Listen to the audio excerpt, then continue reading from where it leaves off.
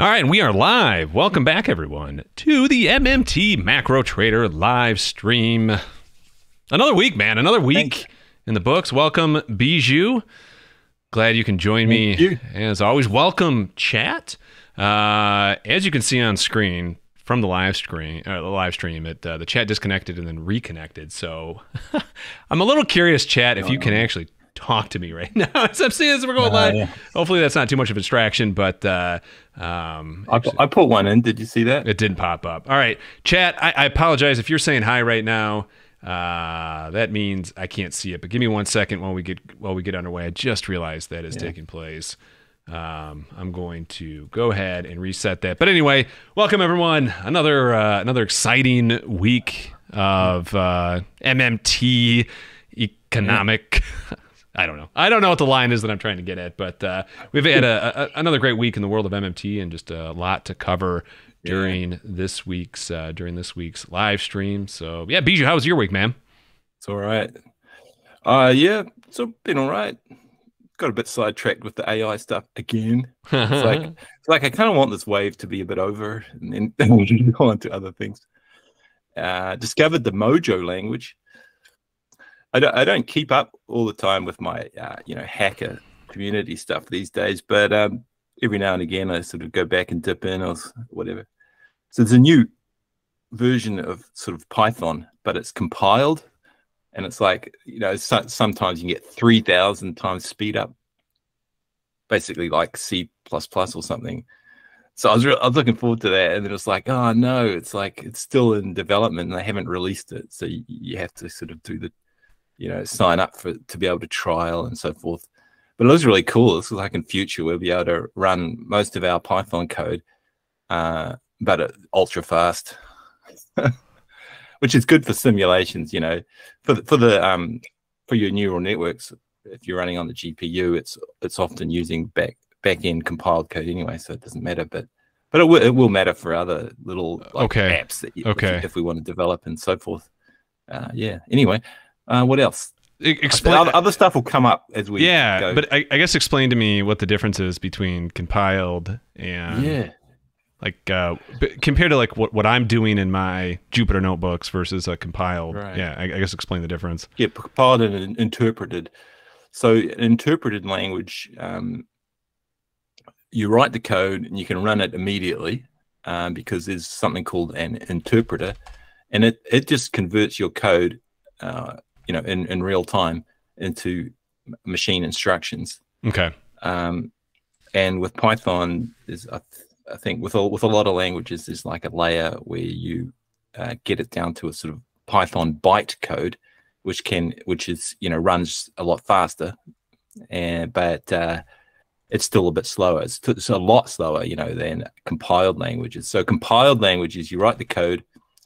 It may go through some intermediate thing when you compile it, but it ultimately goes down to machine code, and then you run it after it's all down into machine code. Whereas Python, it's sort of doing it on the fly, so it's more dynamic. Okay, which gives Python a lot of power, and any interpreted language is power, because you can write notebooks that you just write a bit of code and it's still got all the rest of the code in memory, and that's how you can run a notebook. You couldn't really do that. You couldn't do Jupyter notebooks with a interpreted language. With a compiled language, because you'd have to compile the whole notebook every time, which takes a while. It'd slow it down a bit.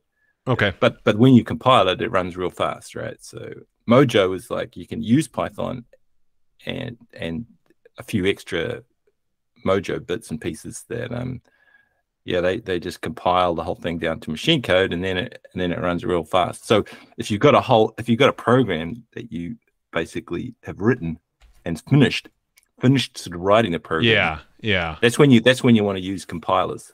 Yep. Or just when you have to have speed. That's good. Nice. Anyway, maybe next year that'll be ready for public open source release. That was helpful because it's allowing me to fix everything on the stream right now. So that was good. Okay, I can see everything correctly again. I can see Josh. Yeah. Yeah, we can see Josh. Yeah. Welcome, Josh. Anyone else say hi in the chat if you're here? It's not updating my concurrent viewers, and usually we've got Josh, 8 to 10 people by now, so it's not showing me that. But I'm sure you guys are here, so say hi in the chat if you're making it in. See, Josh was asked a good question last week. That was right at the end. You remember that geothermal energy? I remember him asking it. Yeah. So I had a look into that because I'd read some stuff on geothermal in the past. It was a good question. I had to look at that write-up. So if you combine the New Zealand science technology with the cleaning the pipes to get all the mineral crud buildup, you get a huge amount of efficiency out of that. And then if you have the company that Josh linked us to, what are they called? Eva or something. They are doing deep drilling for the geothermal, really deep. So, so the idea is that eventually you'll be able to drill anywhere in the world. You won't have to be in Iceland or New Zealand or California. You could almost do it sort of from anywhere. But then the thing that kind of got me is I always knew geothermal was this, abundant resource that had potential to power, cities and so forth. But this article that I got to, they were claiming that basically, there's geothermal for our current needs for as long as we like. It's like it could be 100% geothermal, which is quite amazing. But then when you think the temperature of the inner Earth's core is about the same as the sun, you kind of think, oh yeah, so that maybe isn't wild. If you get far enough down, it seems like if you get far enough down. Obviously they're only scratching the surface really for geothermal. Yeah. If you actually drill right down, you'd never be able to do it because it would always collapse. But that's the amazing thing is how they could drill so far down, because they really, if you don't have an actual surface vent, you really have to drill a hell of a long way down. It's like how do they stop the whole thing collapsing and all that?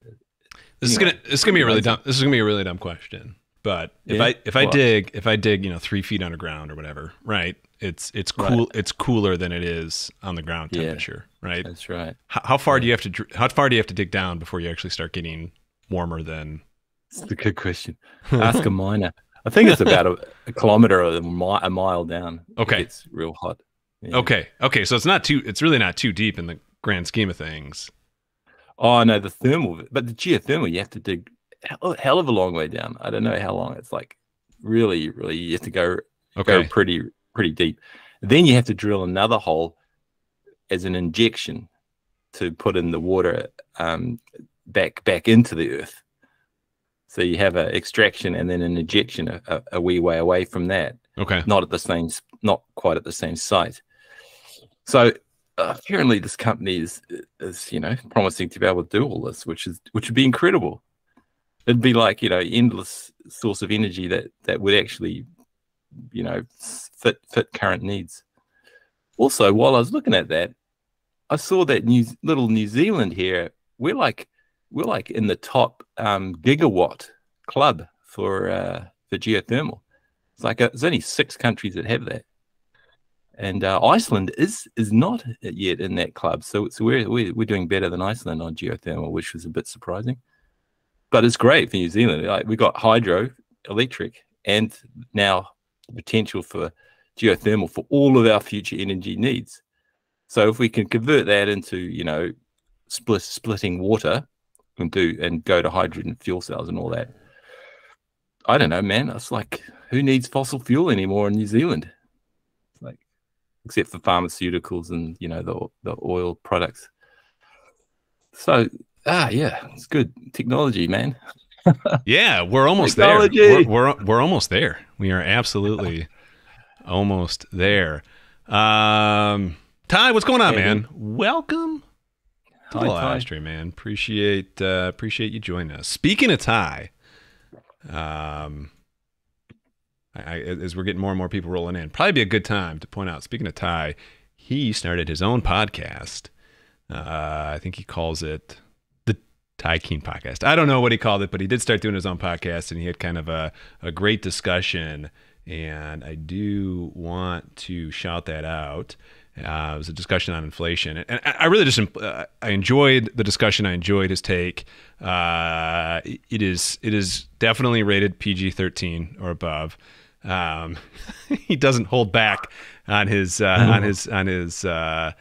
feelings, but I really liked it, and I really think I mean, the other thing I really like is him and I think a lot alike too, in terms of the kind of where the policy begins as well.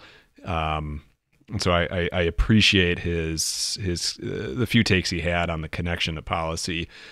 So it was a great podcast, and he got that off the ground. So I'm excited for that, and I'm also excited for him as well, because he also launched a Patreon as well. And I will go ahead and plug his Patreon.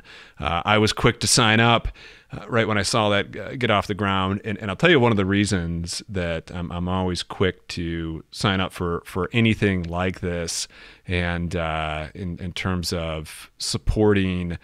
Listen, people will message me and say something to the extent of, hey, I'd like to support you, but I'm not a trader investor.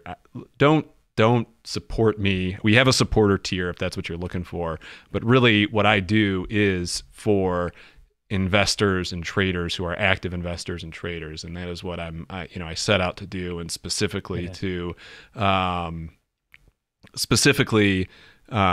take the framework. Well, I put out the tweet today, right? To take the MMT framework for analysis, and I'm well versed in the data that's out there, that's available, and I've been able to connect the dots. And if that's something you're interested in, I mean, that's for the right way to put it. I sell that research, right? That's what I'm looking to do. But I couldn't have even began to do what I do if it wasn't for the academic minds like Warren Mosler, like Steve Keen, like guys like Ty, who are building the models that I will then look at and say, holy shit, that looks identical to the cycles you see in this data set, right? So that is what I have done. So listen, if you're not an active trader, an active investor, and you still want to support people in our community, and you still want to support me, the way you can do that is by supporting the people who I need to continue to do the good academic work. And Ty is definitely one of those people. I am beyond excited about some of the models that he's building in Minsky, because it's stuff I've wanted to do, and he's finally doing it. And once I can get my hands on some of that stuff, that is, the work in these models is the lab, right? I mean, when you start making these connections, when you start playing around with these things, patterns show up, things show up, where you're able to start making the connections, and you understand, okay, the data that we observed is it follows the same pattern as these models, and you can start actually predicting the future based on that. I mean, that's what it's all about, at least where I'm coming from, understanding the future. And it's because people like Ty are doing the hard work and have done the hard work. So look, if you want to support what we're doing here at the MMT Macro Trader in this live stream, a way you can do that is by supporting the people whose work and research we're dependent on to build from. And if it wasn't for, again, people like Steve Keen, people like Warren Mosler, and the rest of the MMT crew, from Warren Ray to Stephanie Kelton, if it wasn't for them, we wouldn't be able to do what we're doing here. So if you can support Ty, and he's getting that off the ground, and I'm excited to see where he goes from that. So that'll be kind of my final final plea to support in any means that you can here, in any fashion that you can. But his Patreon's off the ground, and I'm excited to see that, in his new podcast is off the ground as well. So that's pretty cool. Right. And it's no holds bar on the podcast. So cool. That sounds good. Oh no, it's great. It's great. It's great. He will definitely make friends and make enemies at the same time. So the Steve Keen rubbing off. It did really. Yeah. So not opposed to the odd cuss word. Also, if you've only got like $1 or $2 to spare, you could always just go to the donations for my websites if you want.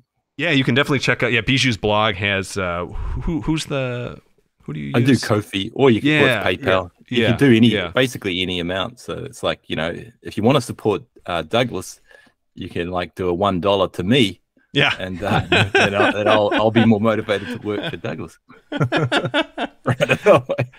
Yeah. So check out the Bijou blog as well. But anyway, I at least wanted to get to that during today's live stream. And Ty, I'm excited to see some of those models you put together and see what we can glean from that. We can go any kind of direction you want to, Bijou, but one of the things I did want to discuss a little bit tonight, I had some really good questions about trading and investing from an MMT perspective. One of my patrons reached out to me, wanted to know some things, and it just kind of, even last week, I think you wanted to know some stuff about Elliott Wave, so I thought we could go over that. Right. I think we can dive into a few of those topics tonight. Okay. Yeah, that sounds good. We might hit, we will hit that. That'll at least be kind of the main topic we hit. We're still having people kind of stroll on in tonight. So, while they're strolling in, nice. While they're strolling in, maybe I could, because I mean, okay, I did a gamma exposure thing for you, and that's market gamma, by the way, not not the high energy, not the Hulk. Not the high energy wave. we could do with the MMT Hulk of some sort, though. Yeah. But, maybe later on down the line. Actually, that'll be a good outro one day. Do a Hulk. Yeah. With the gamma exposure stuff with Perfiliev and all that, I wanted to maybe write that up just so that I can, understand it for myself a bit better. So maybe it'll be actually really good if you could go through all that. Yeah, we'll do. Look at the gamma exposure. Did you? Oh, you did. You did put. Yeah. I think I put it up, but maybe I'll check.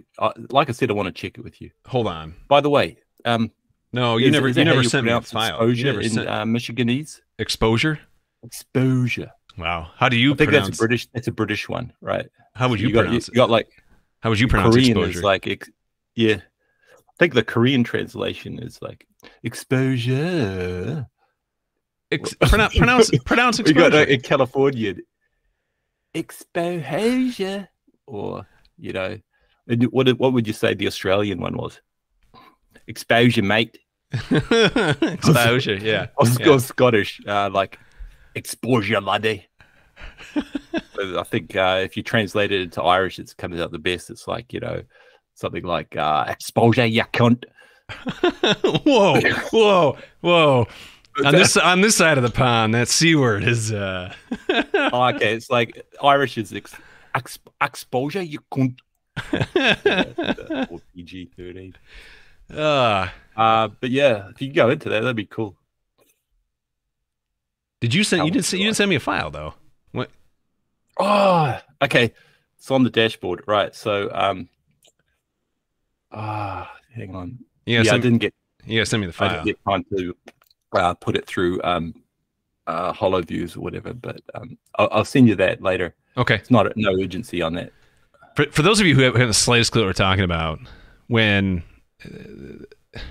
there are things called options. Hopefully you're aware of options. You can make a bet on the future price of an underlying security, right? And you make that bet by creating a contract with someone else who says, "Hey, if the S&P is at 4,300, you have the right to buy the S&P. I'm sorry, you have the right to buy the S&P at $4,300 a share, for the lack of a better way of putting it, a future, right? On a certain date into the future, right? Yeah. So if the S&P is at 4,500, let's say this option expires to buy, so it's an option to buy something or an option to sell something. Right. Let's say this future expires on December 31st, right? And you bought this option to be able to buy the S&P at 4,300, and the S&P is at 4,600, right? Well, the person on the other side has to sell you at 4,300, right? It's part of the contract, and so you're going to end up making the $300 profit. And usually, options contracts are for 100 shares, so it's 100 times whatever that is.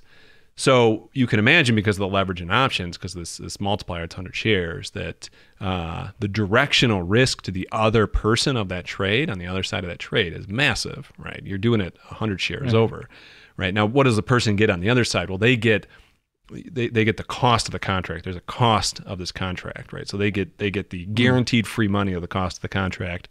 Then they're at risk for the direction that the market might go. Now, if the market ends up at 42.99 and the contract was at 4,300, it's a worthless contract, right? They will gladly sell you the S&P at 4,300 on December 31st if it's 4,200 because they're going to make money. Obviously, you're not going to go into that, but you are out the price of that contract. Now, in the options world, it's always a dealer on the other end of the options contract. And there is a lot of exposure because of the notional value of, CFDs operate in a very similar way, right? Because the notional value of the underlying asset that these dealers have to be buying and selling billions upon billions upon billions of dollars worth of hedging because of the directional exposure. They don't care about the direction. Right. What they want to do is just collect the premiums on these contracts and make their millions that way, as opposed to making directional bets. The gamma exposure is a measure of effectively where that hedging has to take place by the dealers, right? That's all public information. So you can see where the dealers are doing their hedging at. And what you notice over time is that price ends up, it's kind of like a gravity well, if you will. Price finds its way towards the largest gamma exposure, right? And it's just a function of the way the game is played. It's a function of how price kind of discovers itself through any given cycle, and it will oftentimes find its way towards the largest gamma build. Does it have to happen every way that time? No. It can also be a very strong indicator of potential volatility as well. So it's not a great directional prediction, right? You're not going to get like some sort of long-term directional understanding from understanding gamma, but it can give you a short-term understanding of potential resistance, upward resistance, where a ceiling might be on price, and it can also show you where support might be on the short run during any given play. So it can be used as a timing tool and also a bit of a measure of overall potential volatility in the market. A way you would look at that is if it looks like the market might be highly volatile or really high, what you might call high price variance. So the statistics world, it would be volatile. In the market world, you might just want to call it a price variance. So a high price variance sort of market would be the market starts up 0.5%, swings down 2%, and then finishes the day up 2%. That is a hell of a ride for the market, right? That's a high price variance, and we call that a high market volatility day. If you have a day like that, you might not want to have a big position because you just might not be able to, handle the swings, right? And the gamma exposure of any market can kind of give you an indication of how broad that variance might be in any given trading day, and vice versa, can show you that, it's very unlikely that you're going to get a close above a percent higher or percent lower. And if that's the case, you might be able to live with larger leverage because the swings aren't too big, right? And so that's kind of what the gamma information is. And Danielle, as you jump in here, hey, welcome to the chat. And you're absolutely right. I trade futures. I used to do options. I just couldn't handle it. There was too much calculus going on amongst everything else, and so I stick with futures. I get the leverage I need. It's not too much; it's just right. But that is the path that I ultimately. I mean, you have so many decisions to make while you're trading to begin with, right? I mean, there's so many things you have to get right. And I've done this before where I had the directional call right, but I just constructed the wrong options position to take advantage of that, to fully take advantage of the directional position. And at the end of the day, it just is, to me, leverage futures takes away potential mistakes that can be made when you're trying to construct a trade, and ultimately with futures. But with that being said, options are huge, and people use them primarily for hedging, but the options market is huge, and that's what the gamma stuff is for. So anyway, that was long-winded, but I think I think you get the point. Yeah. The gamma essentially, I guess in a Taylor series or Black Skulls type thing, is the acceleration. So it really is an important measure if you're doing short-term high frequency trading or anything like that, which is basically, I think, wouldn't they just automate a lot of that now? A lot of that is automated. Correct. Yep. Yeah. Yep. Like you say, it's a pain in the ass to, you know, whip out the spreadsheet and do that. You just want to Well, code it, yeah, code yeah, it. yeah, yeah. This actually brings me to the discussion I did want to have tonight regarding trading and the question that came up. I had a question from a patron member regarding short-term patterns, kind of intraday patterns that get you kind of begin to observe play out, and it does seem like there can be a lot of activity out of the gate, the first hour and a half, and then you get kind of a lull midday in any given day, and then sometimes you can see kind of an acceleration near the end of the day, right? There's various patterns that play out throughout the day. Sometimes you get days, and you get kind of days stacked back to back, where it's you get selling out of the gate and it's just selling all day, or you get buying out of the gate and it's buying all day, right? So you get these various days and these various patterns. And the question was, is there, have I noticed any patterns? Is there any way to really exploit these things? And my response was, yeah, these patterns are definitely observable, and I've observed them, and they have a theoretical basis as well, right? I mean, dealers have certain time frames they do things. Undoubtedly, there's time frames when certain institutions are going to be making the plays they need to make, right? There's rebalancing that has to take place. Not only are there certain frequencies that these things happen on a day-to-day basis, but there's also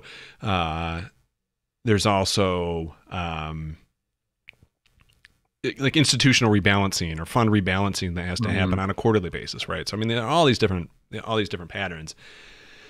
The problem is, and here's where kind of the difficulty is anything that can be statistically, how do I put this? Anything can be statistically expressed, or anything that can be right. So you can express, you could see the potential patterns from rebalancing or kind of intraday patterns, right, statistically, because you would see them play out time and time again, right? In other words, even if you didn't know that dealers usually by about 10 a.m. is when they're going to click their, when they're going to start to make the decision for what the hedging is that they need to take place, right? Let's say you even knew that. You didn't know that. You could still deduce that because you could see certain statistical patterns play out, and then glean from that this this sort of stuff is happening, right?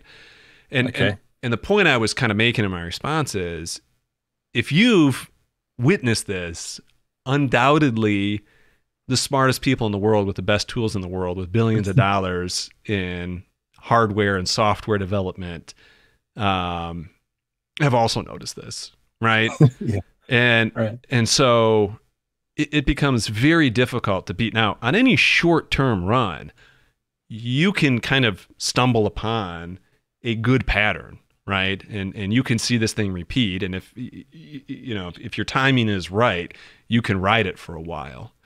But eventually, there are algorithms in place to notice this, right? So on the short run, I know that I'm up against machines, and I know that I'm up against tools and thinkers that I just don't. It's not a game I want. It's not a game I want to play, right? I mean, I'm very confident in myself, but I also know that there's an MIT course. And one of the guys who started the Millennium Fund, which is right up there with Rentec and Jim Simons for the most successful trading funds, and he does a course on this, and he's doing stuff on like eigenvector and eigenvalues, and it was the first time I had heard some of the kind of deeper statistical concepts to properly determine price, and he's kind of given some thoughts on how this all pieces together. And he's talking, Bijou, obviously you're you're a PhD, you're a smart guy. This would all make complete sense to you. But, so much of this stuff that he's just saying is, this is easy stuff. You don't even have to, let's move on to the real difficult stuff. Goes over your head. And you just realize that from a mathematical standpoint, the best minds are, have already solved a lot of this problem. So it's very difficult to find in my opinion, it'd be very difficult unless you really had a very brilliant mathematical mind to go that route. And so from my perspective, where I think there's still absolutely an edge, and I can trace that, I mean, I can visually see the edge, is to know that the theoretical construction, the framework for analysis, which that's gonna be my go-to phrase from here on into the future. Yeah. The framework for analysis is where the majority have it wrong and where the exploit is, right? Because I can listen to the biggest names just get it wrong, right? I mean, they can get the basics wrong. And if they're getting the basics wrong, that means that even though they might have a more sophisticated tool set than I have, you still have to program your assumptions in, no matter how sophisticated of a tool set you have. And if your assumption is that government spending is diverting, sorry guys, if government spending is diverting capital from the private sector, right? If you have that faulty monetarist view, you're coding that into your system. And I can take advantage of that, right? I mean, I know I can take advantage of that, and I can build tools to take advantage of that. So that is why, for me, I stick with longer term. I personally stick with longer term plays, and why I think that's really how you take advantage of kind of the MMT play. And Bijou, I'll add this one final part, because I get the same question quite often. One of my biggest, although we're both in agreement on the MMT, but our biggest, what's the word I'm looking for? I don't want to say opponent, but our biggest competition in the MMT space will make the case quite often that you can see some of the shorter term fiscal flows correlate with moves in the market, and within like a day-to-day or week-to-week sort of thing. And I'll tell you that I don't see that to be the case. I mean, we've done extensive analysis on short-term fiscal flows. Bijou and we've looked over this in the past, and it really is not until you get about 6 months to a year out where kind of the buildup of the fiscal flow over time is really what is predictive, and it really is further out in time. On a day-to-day basis, there are so many underlying factors that can determine price within 3 or 4% of where price is right now. That has nothing to do with the fiscal flow on any given day. And so again, that is part of the why I trade the way I do. Cybernetics, I don't know who you're calling. Your guess is as good as mine on who I'm actually calling out. But from a statistics standpoint, I have yet to be able to see anything that says on a short-term basis that there's any predictability on a short-term basis. And I will never sell what I'm selling, saying like, yeah, you can really make short-term trades with what I'm with kind of the core MMT flow data. Now, are there situations like the debt ceiling that could happen that an MMT framework will tell you will absolutely crush? Yes. Is the MMT case that there's a massive drain on reserves that's going to occur during tax season that can cause a brittleness to the market structure, and that's oftentimes why you see crashes happening right after major tax drains?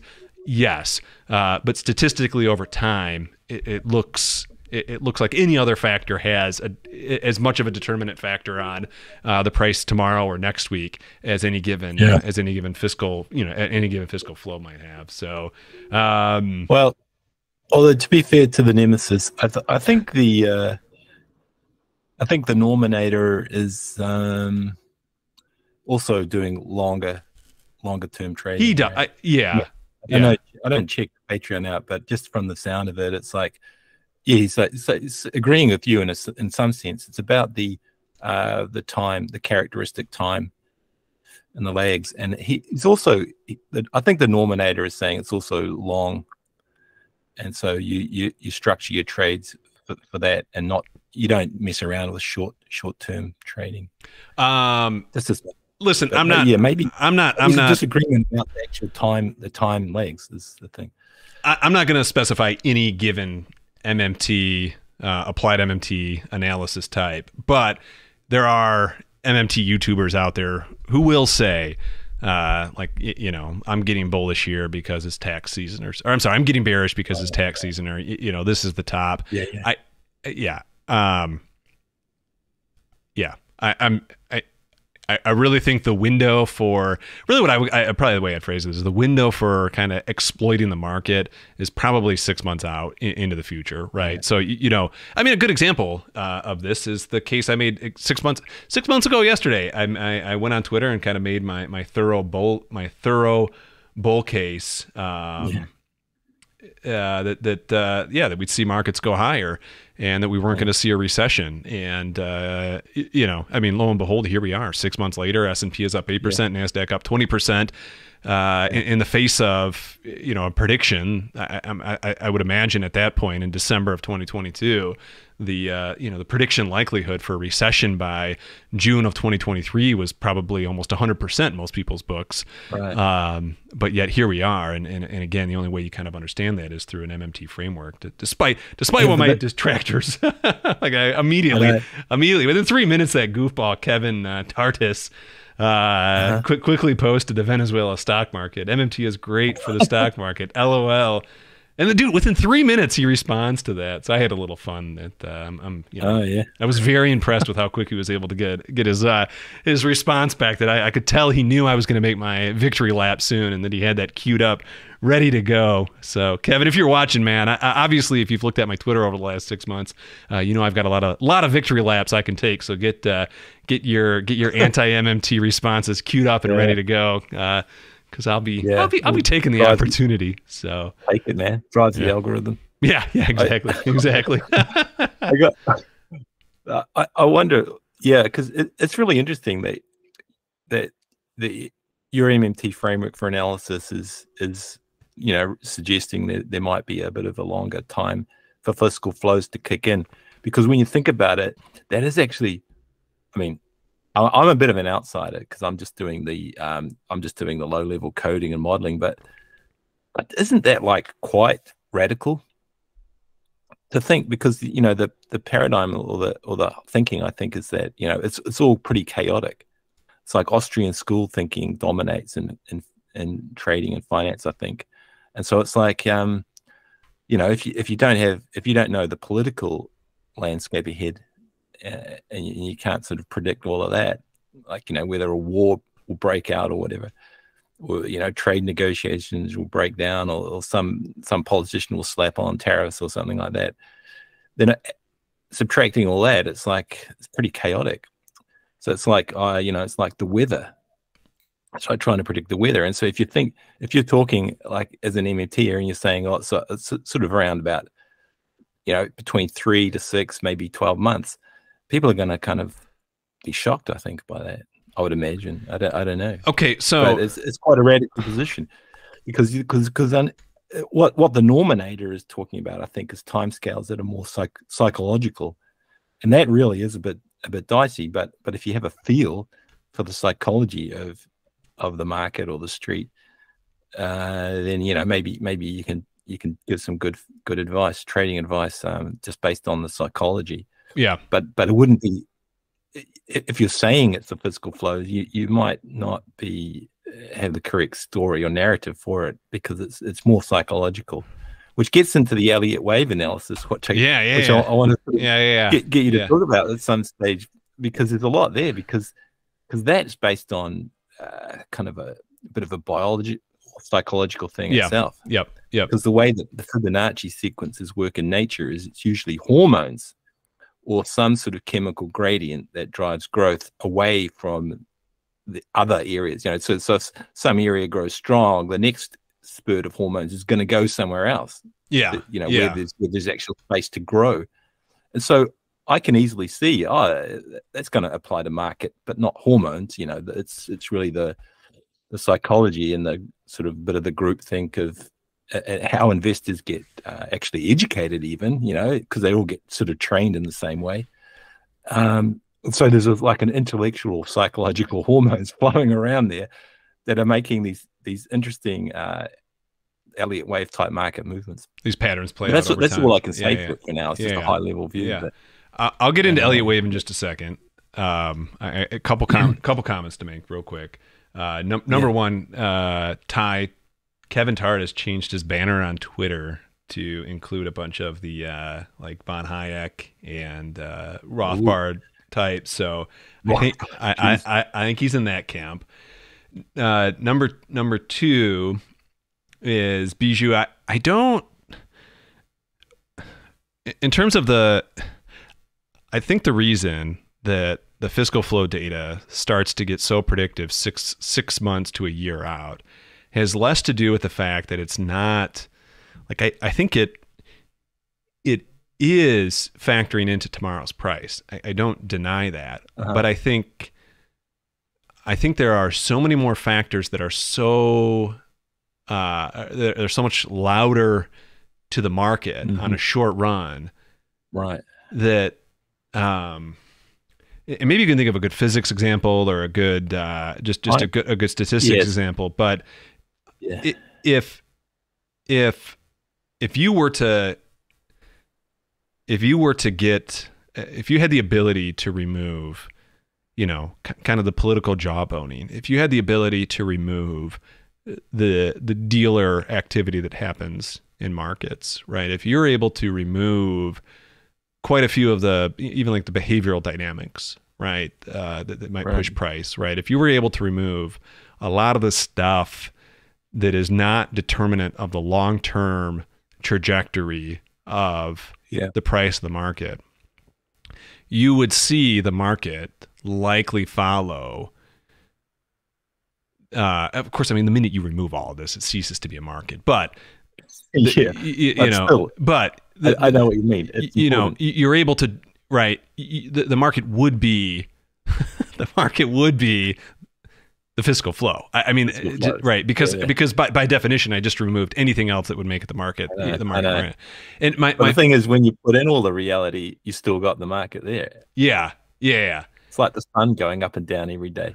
So my point is, and I don't want to call it noise. I mean, it really is determinative price, and I mean the market is always right. Whatever the market price is, that's what the market price is. It's not right or wrong. It just is what it is. Right. But Yeah. what I'm saying is, let's just put it this way. Um, a lot of people pointed out that like the deficit grew over the last 2 years by 50% or something like that. We were at whatever 20 trillion, and like 2019, whatever it was, 20 trillion in 2019, 30 trillion in 2022 or whatever. And it was a very fastest growth, shortest period of time, whatever. It was like 44%, which is identical to what the S&P grew over that same time frame, right? It was exactly the same, 44% 2 years later, right? And that's not coincidental, right? That's because that is the market, right?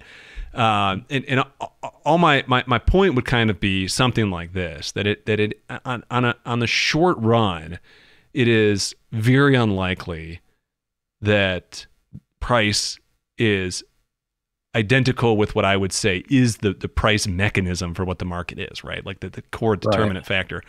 But the further you get out in time, the more likely it is that it's going to have time to find, effectively what is the remainder of the private sector savings that ends up in the market, right?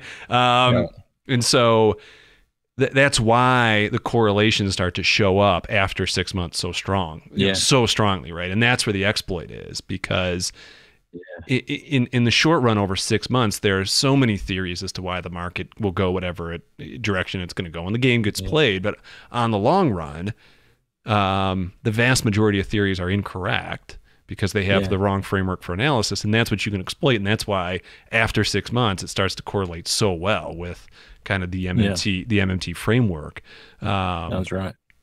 So I did want to kind of correct that part.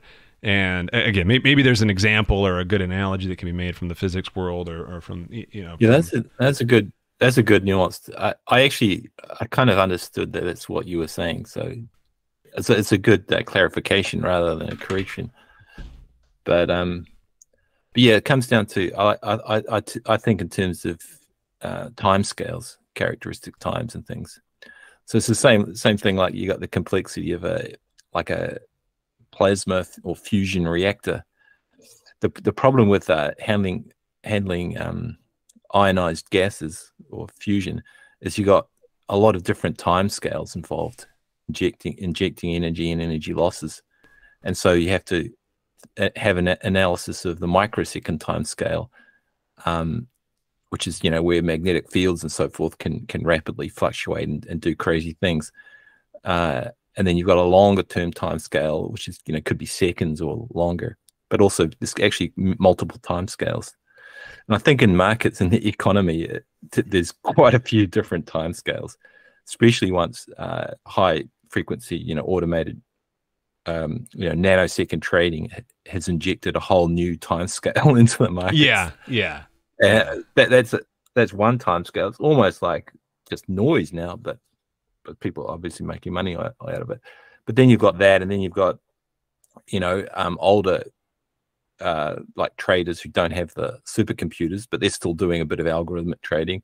It's another time scale. And then you've got day traders, or actually in between. There's probably something in between there missing, like hourly, like quick. There's called swing trading. That is within a couple hours to a couple days. Those are called swing traders. Yep. And then you've probably got something like the nominator, who's between them and you, or between the day traders and yourself. And so it's a lot of time scales to handle. And I think Daniel in the chat made a good point there. It's like MMT is good for the direction, but maybe not good for the exact timing.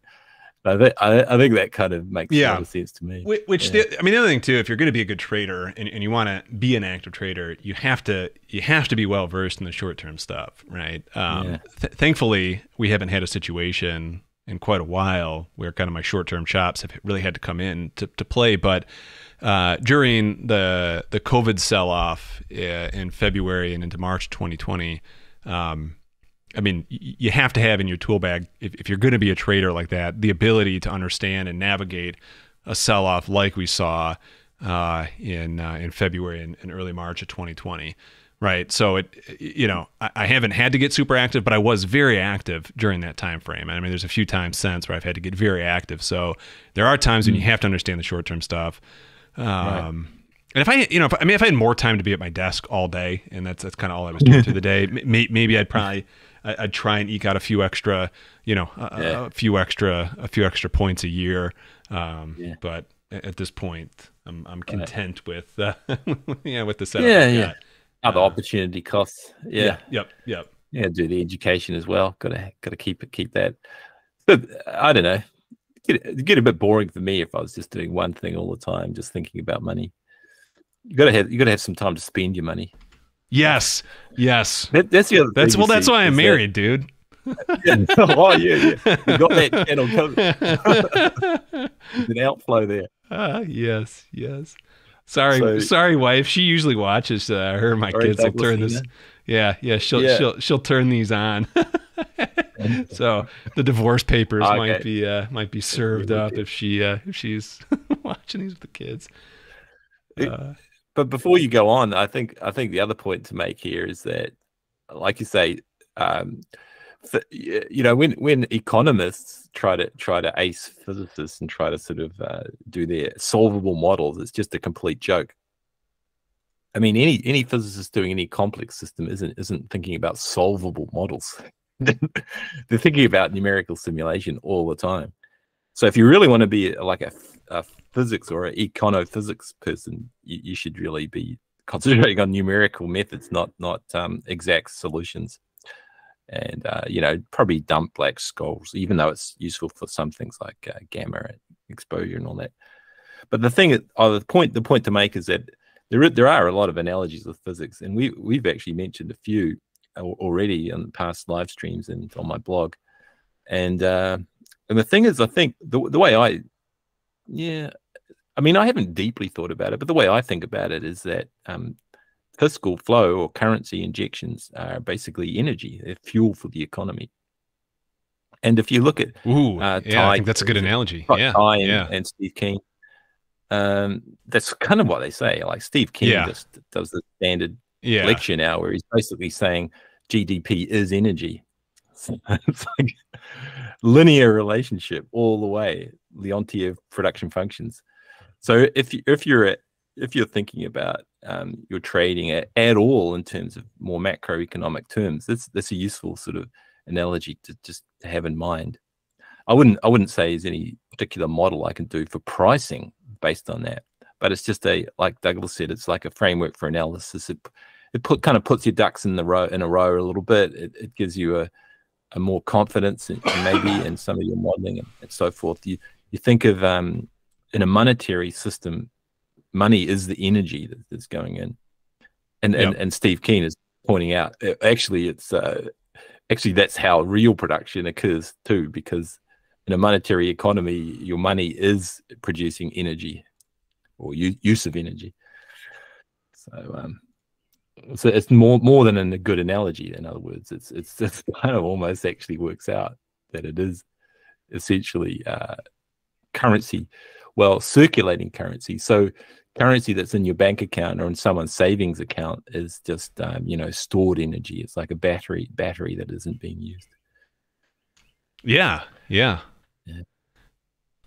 I think that makes sense. I'm seeing some good chat stuff come in too. Okay, I'm slowly catching up on, but Roaring Oro, man. Off into other areas. Yeah, Gamma, Elliot, anything else? Or look at tweets. Yeah. Oh yeah, we can definitely get on Twitter. Yeah. Let's go down the Elliott wave path, and I could discuss that for a little while as well. While you were talking to us, I said, hopefully this all works. I set up a few things, and hopefully this will all work. But let's talk Elliott wave. So, in trader land, there is, generally speaking, two ways to analyze market. There would be what's called fundamental analysis and technical analysis. Right.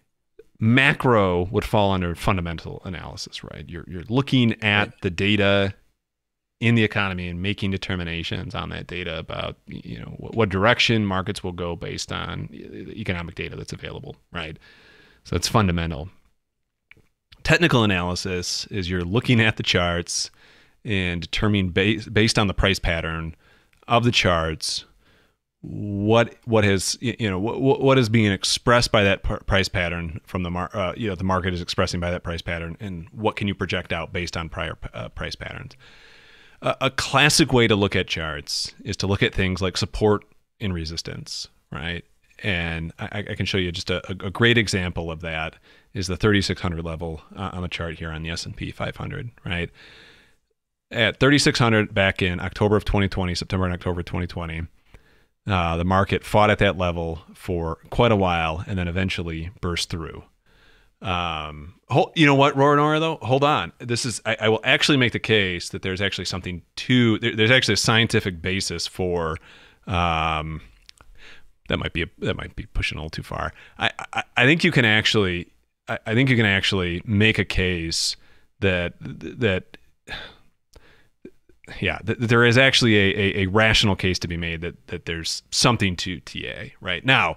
Can you distill a true edge out of TA? Maybe, maybe not. But I actually think there's something to technical analysis.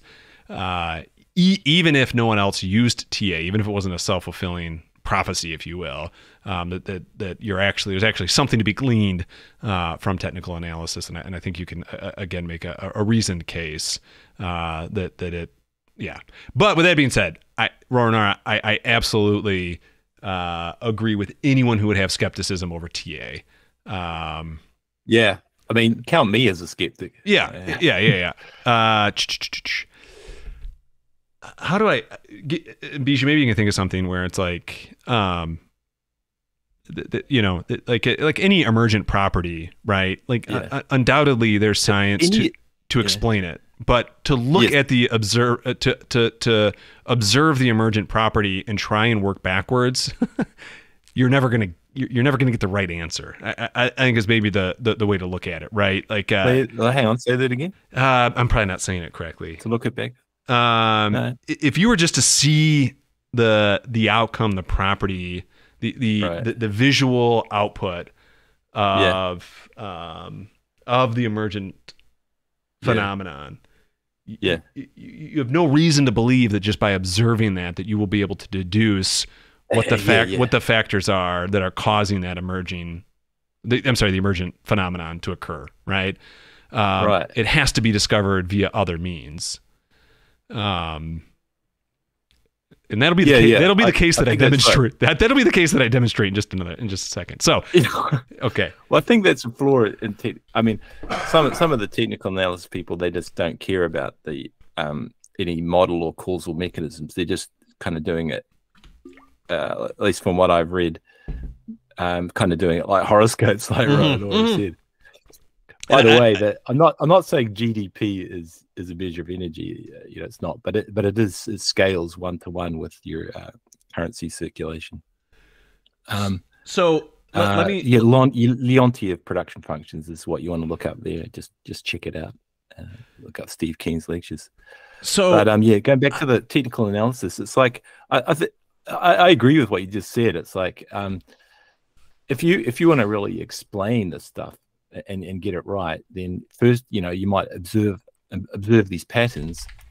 But what I'm missing, what I haven't seen, is a really good, convincing explanation for how they arise. And so that I will give that to you. Biological systems, biological systems with hormones and chemical stuff. But I don't currently know what that is in terms of markets. I'll give you my take on this in terms of So to set the stage, take just a quick step back. I use Elliott Wave as my technical analysis tool. We all kind of have one. We all do, even if rationally it might not make sense to do it. We all have our own tool set, technical analysis tool set. I use Elliott Wave, and when people understand Elliott Wave and they come on and they join up, they understand what I'm doing. I don't have to explain it to them. People have never heard of Elliott Wave. I have to explain to them, like, look, it's essentially my language for how I'm interpreting the markets, right? I'm explaining to you in a technical way what I think markets are actually doing, right? In other words, I am solely making my decisions based on a fundamental macro approach, but I express those decisions in a technical framework because I think that is the language that I need to use to communicate what it is that I'm seeing. So that's why I use Elliott Wave as a way to communicate what I think is likely happening in the context of the language of Elliott Wave, right? And so Elliott Wave is really just an annotation of charts to say certain patterns have played out, certain observable patterns have played out, and that those patterns have according to kind of Elliott Wave, have emerged because of certain behavioral dynamics that are underway. So in kind of basic technical analysis, the core of technical analysis is certain support and resistance. So we had this resistance that occurred in late 2020 at the 3,600 level for the S&P. We eventually burst higher from that resistance. Once that resistance gave way, we saw a strong rally, and then eventually we found a new resistance at the 4,600 level where price rejected, and then eventually we pushed all the way back nearly 2 years to the date later and found support once again at the prior resistance. Very classic, very classic technical analysis. Cool. Right? All right. So hang on a minute there, though. So I'm thinking you're measuring support and resistance. That, again, to use physics analogies, which is maybe not the best thing to do, but it's the way I can kind of understand it. You're measuring it's like measuring acceleration, but you don't know what the force is. Do you know what I mean? Could be, yeah. Newton's laws are that there's a force, call it, electricity or electromagnetism, that moves things around. Yeah. But the motion is you see it in acceleration or competing accelerations, in a stressed system. So you can measure the acceleration on a technical analysis chart or using the data, but it's not telling me what does resistance, what does support actually mean in terms of actual forces, actual psychology, actual what actually in the real world makes things. So Elliott Wave is going to supply some of that in just a second.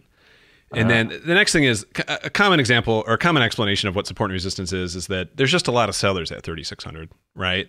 And that's why price is that, everyone wants to sell at 3,600. That's what the market is. That's what the market dynamic is saying. And then eventually those sellers get exhausted and then new buyers come into place, right?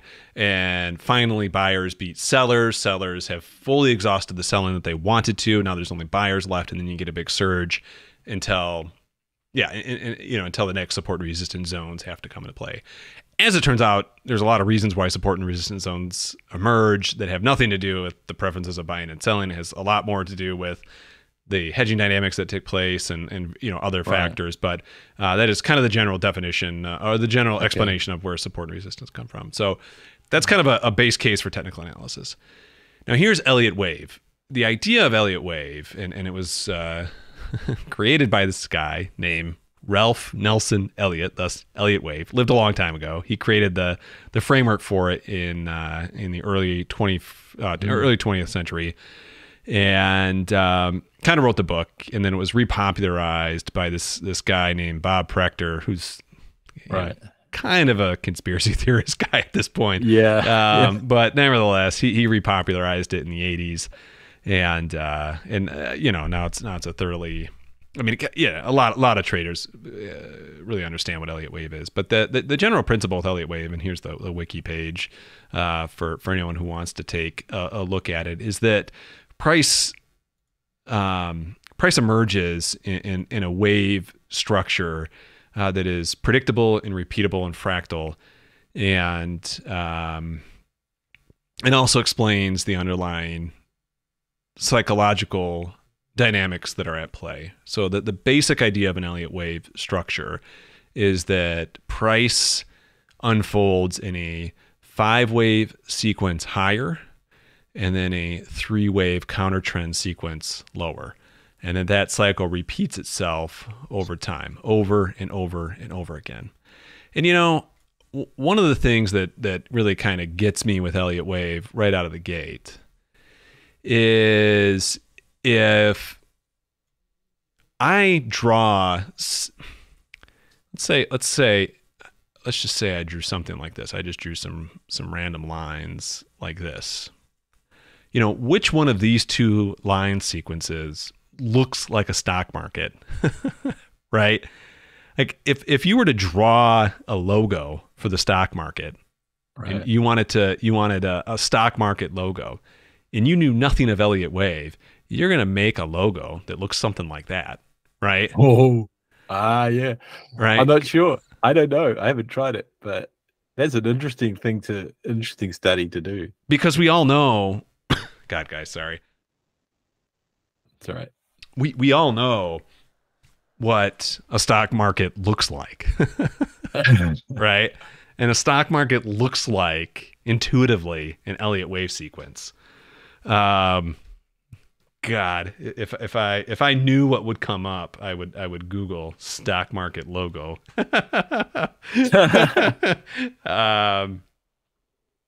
More in terms of let me do this real quick.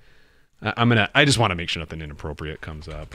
Stock market logo, and I'll go to images. All right. So I pulled it up here, and I mean, this looks like a stock market. Hopefully you guys can't even see right. It looks like a stock market. Right? I mean, it kind of has that wave pattern. So we all kind of intuitively know what a stock market looks like and doesn't look like from a chart perspective, right? I mean, this is very much wave style patterns. And so this guy named R.N. Elliott notices that these wave style patterns happen over and over again, and they happen in this 5-3 pattern, 5 up, 3 back, right? And he then realizes that the reason that these things occur is because certain market psychology is happening, right? So you get this situation where you're at this point where markets are, a major crisis has just occurred. Market prices are at, recent lows or all-time lows or whatever, right?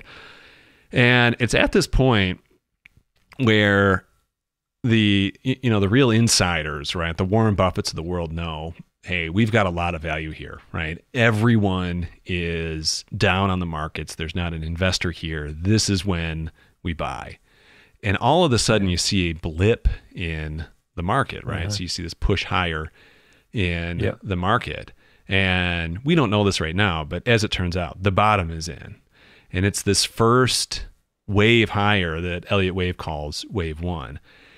Then what happens is the insiders stop buying, right? They've loaded up, prices pushed higher, And then usually you get some sort of wave of news that might even be worse than the wave of news that caused the sell-off and starts to push price down, but you never end up getting a new low, right? And slowly but surely, you get this kind of echo of the news that caused the sell-off that might even look worse than the news you have today, that causes a mini sell-off. But at this point, the bottom's in. And then all of a sudden, the news starts to change. People are a little bit more interested in whatever market it might be. And you see price recover before it makes a new low. And then you get into this wave 3, right? Where everyone starts to realize, wow, we're actually back in a bull market, right? The dog days are over. And this is when all the players really start to come in, right? This is when people feel comfortable to put money back into the market. This is when, institutional flows come back on, right? And you get this major run higher. And this is the wave 3, right? This is when you want to be leveraged. This is when you want to be long. A great example of a wave 3 in Elliott terms is what happened during that 2021 run higher, right? That's just your classic wave 3. It's an unrelenting push higher. And you finally get to this point where the insiders, the one who really know what they're doing, and so you finally get this wave 3, the ones who really, and this is wave 2, and that first burst up was wave 1. And then you finally get the insiders who are like, you know what, I've made tons, right? And I know this run is pretty extended. And so they start to sell. And you end up getting this little pause here. And this ends up being wave 4, right? So you get this pullback and you get this pause.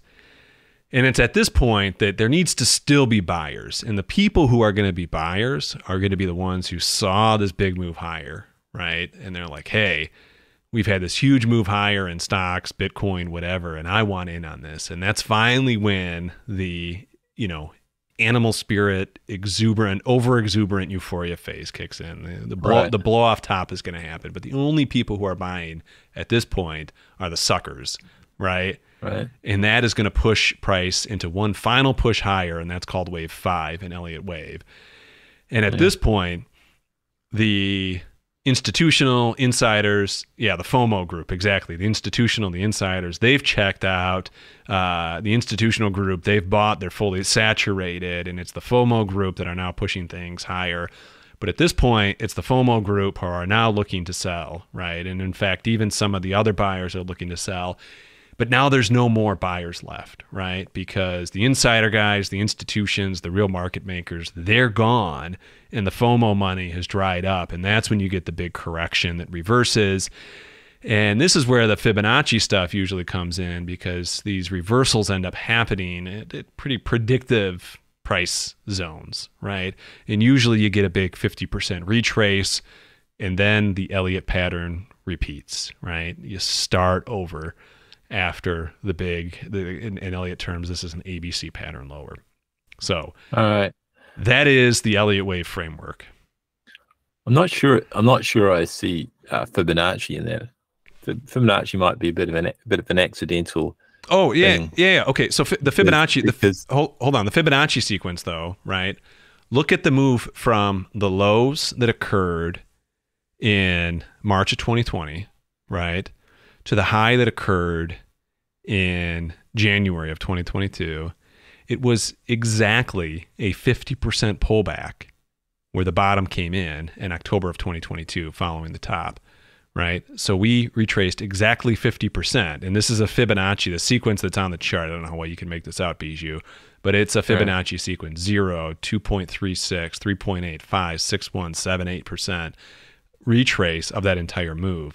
And oftentimes you'll see major retraces hit right at the Fibonacci targets. Your main Fibonacci bundle, if you will, is the 38.2% retrace, the 50% retrace, and the 61.8% retrace. And you'll see that pattern play out. So and it really does. I mean, it is amazingly common to see the Fibonacci zones be where major support and resistance ends up showing up. Okay, I still don't quite understand. Something breaks the sequence because it doesn't continue the Fibonacci sequence. So really, underlying it is something else. It's like what you just said is sort of like, to me, psychological types. There's people that are involved in the market, and you can maybe think of them as groups of people that have certain behaviors. Yep. There's these certain psychological types. Correct. And that kind of would explain your story there, because if everyone's just a similar agent, like neoclassical, Homo economicus, I don't think you sort of necessarily get that same. You're right. Yep. Sort of fractal patterns, or you probably get fractal patterns, but it wouldn't be quite the same. Perhaps you get some noise and so forth, and sort of herd psychology behavior, but it'd all be the same person. Correct. So if you got different psychological types and quite big blocks, so this is what financial anthropologists probably need to get involved in studying a lot more, because I'm pretty sure Bob Proctor would probably think of himself as something like that. Financial, maybe. Actually, I'm thinking, but he probably hasn't done it quite rigorously enough. Because what you're going to do is you've got to come up with a hypothesis and try to show that it's wrong. And all that these people who are in the money do is try to show that they're right. They're not really doing proper science. So again, just to back up, the way that I would use Elliott wave, and the way I do use Elliott wave in my analysis, is I try to explain. And you can see on the chart right here, right? I think we're likely in a burgeoning wave 3, right? I mean, I think the most likely case forward here is that we're going to get an extended move higher for years to come, right? But obviously, there are factors outside of just kind of the MMT flows that can, that can take over, right? And so I'm not going to be overly reliant on my count to trade on, but it is a way for me to express, to say, hey, here's kind of how I think things could play out given how I'm reading the data, and this is what I would expect, right? And being that markets are fractal, right, then I would, and being that agents do trade and operate in predictable ways, and like you said, there are groups of agents, and I'll get into this in a second, to kind of predict it. I mean, there's groups that create these predictable patterns, and therefore things should play out in a quasi predictable way. I don't know where I was going with that, but either way, I don't want to oversell the efficacy of this, but I also want to say that I still think I would still defend the validity of using a framework for technical analysis, assuming you had the right qualifiers around it and you were using it, in conjunction with a framework for kind of a proper framework for macro analysis. Yeah, you got to be careful sometimes with some of these things, because I actually like Derek's idea that it looks like martingale betting data or movement, because one of the problems with some of the technical analysis, I imagine, I'm just speculating here, is it can be a little bit like curve fitting. Have you heard of wavelets before? I have not. Or maybe you've heard of Fourier analysis. You can take any time series, any signal, and decompose it into pure frequencies. Just pure sine waves. And if you put enough sine waves together, you can make any shape you like, arbitrary, even a square wave if you have infinite fundamental frequencies. But in image analysis, I don't know how to pronounce the French, Dobeshi's wavelets became real powerful because they allow a lot more compression of information. It's just more efficient for certain compression or Fourier type analysis when you decompose a signal into more simpler waves, and the wavelets are kind of little impulse things. They're like little, I don't know how to describe them. Like the smallest sort of Elliott wave there you'd have, and then you can have a bigger Elliott wave, and you can superimpose them on top of each other, and if you have enough of them, you can build up any stock market chart you like. Yeah. So all you're doing is sort of fancy curve fitting or Fourier analysis. So that's why I was asking you to go over this a little bit, because A, it's really interesting and fascinating, and but also B, it's like I do want to hear the story behind it. I kind of intrigued to see if there really is anything to it, and I think it does boil down to market psychology and anthropology. But I just like someone to study that, like from an objective sort of neutral point of view, rather than someone who wants to confirm that it's true. Yeah. Yep. Let's see. Yeah, it's interesting stuff. I'm literally working on something while you guys we're talking here, and which is, well, whatever. I'm just going to pull it up and hopefully it shows. Okay. So you're aware of agent-based modeling, right? Yeah. Right. Yeah. Okay. Hopefully this works, guys. Let me know in chat. Actually, that's one way you could get Elliott waves. You could build some psychological types from an agent model. Yeah. And see if you can actually generate Elliott waves. On my end, everybody, it's still showing that both me and Bijou I literally put together this frame while we've been talking. From my end, it shows that the audio is coming through for both me and Bijou after I switched to this scene. So let me know if you're having audio issues and you can't hear Bijou or I. Obviously, you'd be telling me that you can't hear me. But so I can still hear you. A guy named Tim Gooding, who's worked with Steve Keen in the past, has built some very basic toy trader models that are agent-based models, right? And I think they display the characteristics that you would expect. If you have certain agents in an economy, groups of agents in an economy working in such a manner that it makes sense that the output of those is a price pattern where the patterns that emerge over time, right? Kind of what we visually see on the chart is, and the fractal nature of those patterns is because of a complex system of various agents that have kind of defined, predictable strategies that are at work to try and win the game, right? And so that is what Tim Gooding put together in a very simplistic way. I think there are only 3 rules. If you're unfamiliar with agent-based modeling, you create agents, you give them rules, and they play a game, right? I mean, they effectively play a game. And agent-based modeling, some of the coolest things you can do is like, watch bird flocking patterns based on just a few simple parameters, right? But what Tim Gooding did is built this toy trader model to show how. I mean, he's really just trying to show how certain qualitative patterns. Yeah. What he was showing is that like economic inequalities that we see are really just derived from some very basic. Kind of human behavioral dynamics, and same thing with price, right? That it's not so much a supply and demand dynamic, but that it's really one of these behavioral dynamics that are operating underneath. Really fascinating stuff.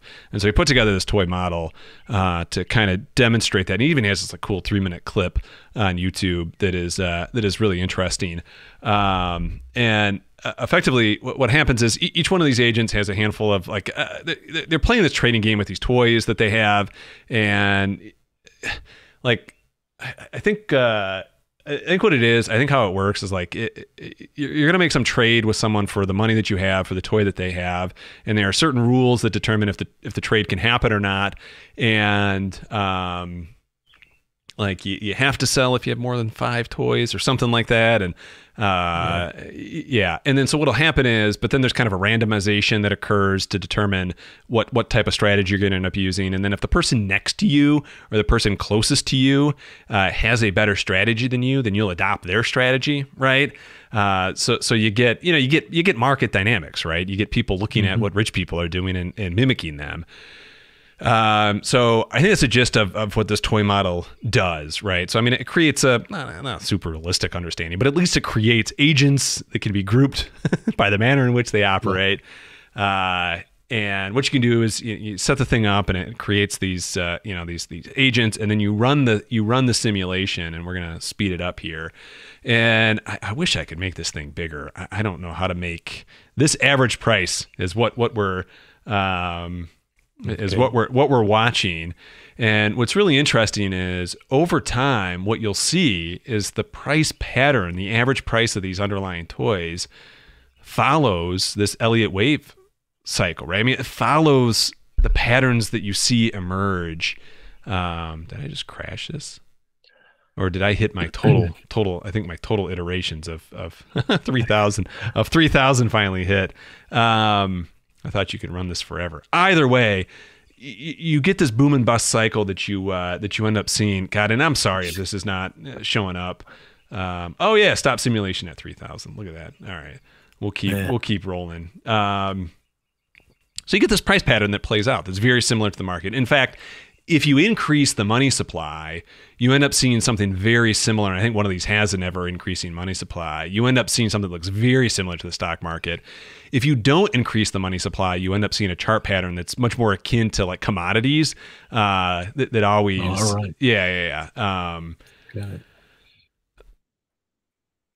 Anyway, my point would be that I think from kind of a scientific theoretical standpoint, you can make the case that something like Elliott wave is what is actually playing out, right? That's market psychology that gives the look of the price chart that we see over time. Now, the long-term trend is determined by the flows, right? The MMT framework, right? But the price pattern that emerges is because of all these different people playing the game, right? And so that would be my kind of my scientific theoretical base for why I think technical analysis has merit to begin with, is that it is the output of this complex system that has these agents that are in it. Well, there you go. If someone didn't like talking to real people and doing surveys, they could play around with these types of models. To see if do some rigorous analysis. See, does it just look like an Elliott wave, or is there something a little bit more robust that you can say it definitely does go up in 5, down in 3, so forth? Although, does that model there that you're looking at there, does that actually have different types of agents? I think there's one. Yeah. I think there's I think there's one. I think there's well. I wish I knew how to use this program. Yeah. I mean, I think each agent has. Yeah, I do. I think I think he does population. Correct. Oh yeah, poor, rich, blah blah blah. Celebrities, turtles with. His book gives a full explanation of what he's doing. His book. It sounds like he has got different. Different. Different. What is it? Psychological types, essentially, is what he's saying. So that's interesting. That's what I'd want to look at. Like, if I removed all the psychological types and made them neoclassicals, what I'd get, essentially, I reckon, just a speculation, what I'd get from this model would be just all neoclassicals. It'd be basically econophysics. Yeah. And the econophysics models, you don't have any agents. You just have asset swaps. And and what you'd see is you still get inequality, Pareto distributions. Yep. And that arises. The interesting thing about that is that it arises just from no government support for the poor. Yeah, if you everyone just swap assets, and it's like random exchanges, and you sort of have some sort of temperature parameter to control it or whatever, then you just will always get Pareto distributions. You always get massive wealth and inequality. The rich get richer, the poor get poorer. Yeah, and that's just like almost no markets really involved. It's in completely the most abstract model you can get for a market where you swap assets and stuff. And so in that system, you can create a Gaussian normal distribution, which is considered like fair distribution. Yep. If you have tax, you just tax the rich and give it back to the poor, like Robin Hood. Yeah. Although I have to say on Twitter, there's a lot of interesting stuff from Stephanie Kelton and others that pointing out, really MMT, you don't really want Robin Hood taxes because you don't need them. You can balance the economy in many other ways if you understand MMT. But if you don't have a government and it's just the Wild West, then that's what the econophysics models would suggest is just almost going to happen just by just the most general, the most abstract sort of, anything that looks like a market is going to act like that if it doesn't have regulation. And so I don't think you get Elliott waves in those econophysics models because they're too simple. You don't have different agents. Correct. Yeah. So that's the that would make interesting sense. thing. Yep. I want someone to look at is if you have these different psychological types, or I think what Gooding, is it Tim Gooding? Did you say? I think that was his name. Yeah. Yeah. What he's got there is he's basically got different, social classes or rich and poor. Yeah. Celebrity. Yeah. So yeah, that's all sort of interesting stuff. I do. I want to tie this in. Put my PhD onto that. Yeah. God, I think this would be a PhD assistants. I know Tim Gooding pushed into this quite a bit, and he did have a YouTube channel for a while where he was pretty active, kind of talking about a trader bot that he made based on some of the things that he got into, but it died off, never really caught on. Yeah, you need a bit of a group of people working on it. This is kind of interesting to tie this into something else that I'm kind of interested in. I had put this video to watch kind of on the back burner. This will make sense. It's going to take a while to tell the story, but there's a video to tie this into another love of my life, Walt Disney World. There was a video it was put out a year ago by a YouTube channel called Defunct Land. It's on the Fast Pass. I don't know if you're familiar with the Fast Pass system at Disney World. This became ubiquitous in theme park world, but essentially you were able to get a ticket. It's kind of like a virtual queue. You got a ticket to come back at a later time, and you would effectively skip the line. You wouldn't have to wait 2 hours to ride your favorite ride. They tell you to come back at 6 p.m., and then you'd be able to essentially walk on. You get in the Fast Pass lane, right? And what's kind of interesting is this thing took over and it became very popular, and every theme park ended up using a form of this Fast Pass. And there was a big debate that went on in the theme park amusement park world. Well, does this Fast Pass actually make things better? Does it make everything worse for everybody? Right. And I have long just wanted, I finally had all the free time in the world to work on a project. This is something that I wanted to do. I wanted to solve this problem. And ironically, I knew this video came out and I just had never,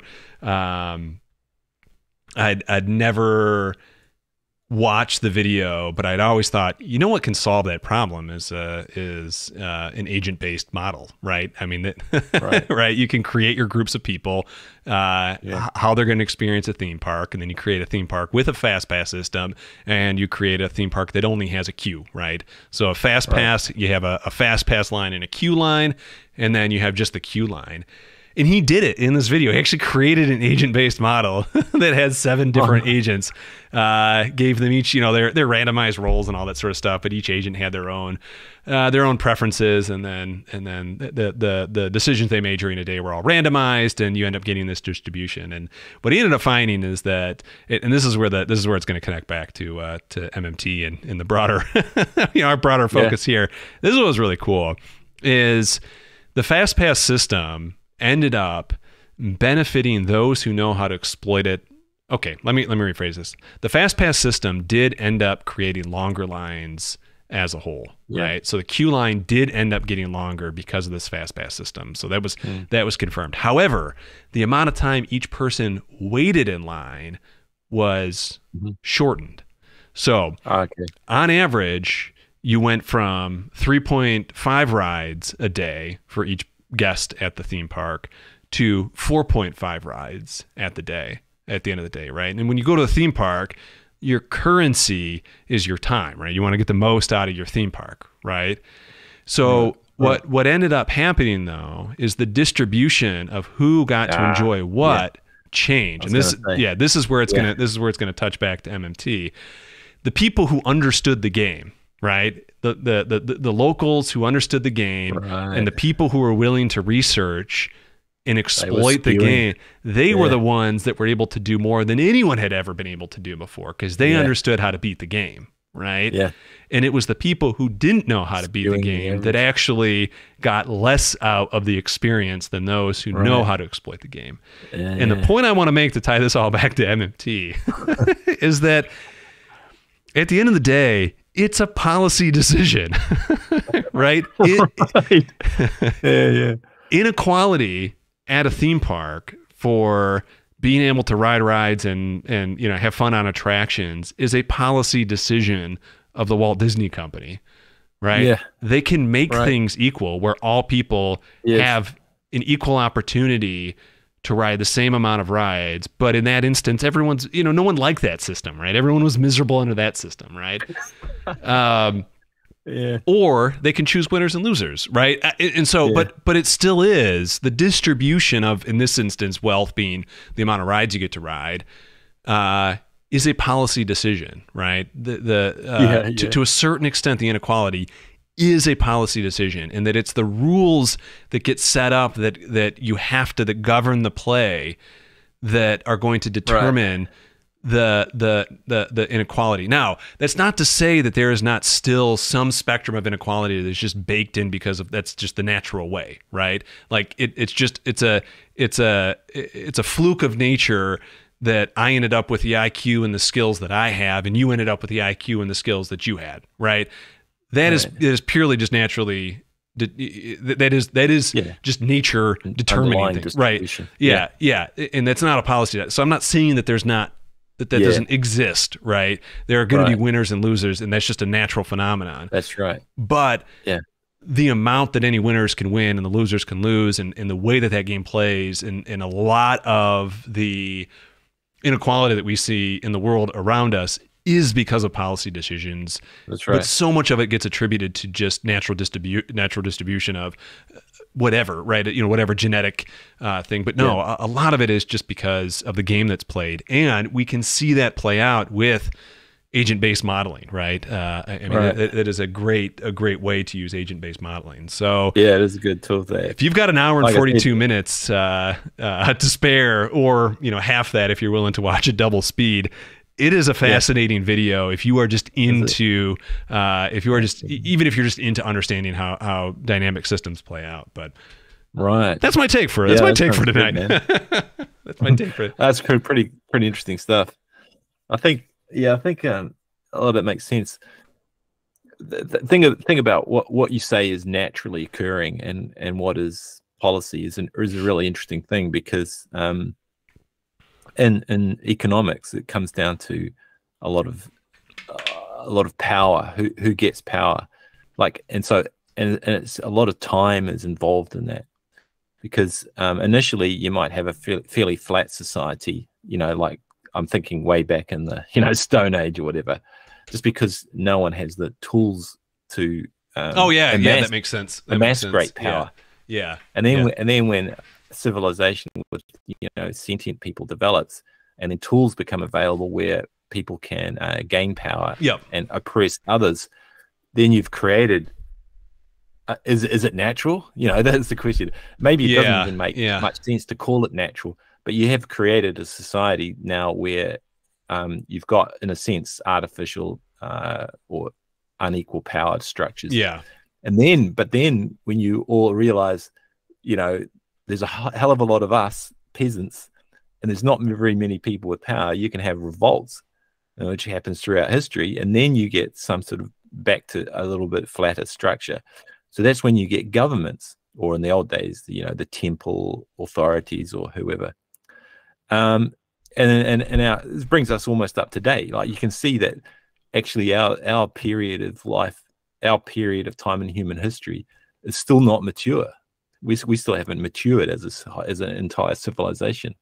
Hopefully we survive long enough to actually see some sort of maturity, because we've got the governments, but they still don't have the right policy. So they can be level the playing field, but not if there are still powerful forces that are, psychologically or otherwise, other monopolists and oligarchs convincing people that, no, it's better to have the quote unquote natural power structures.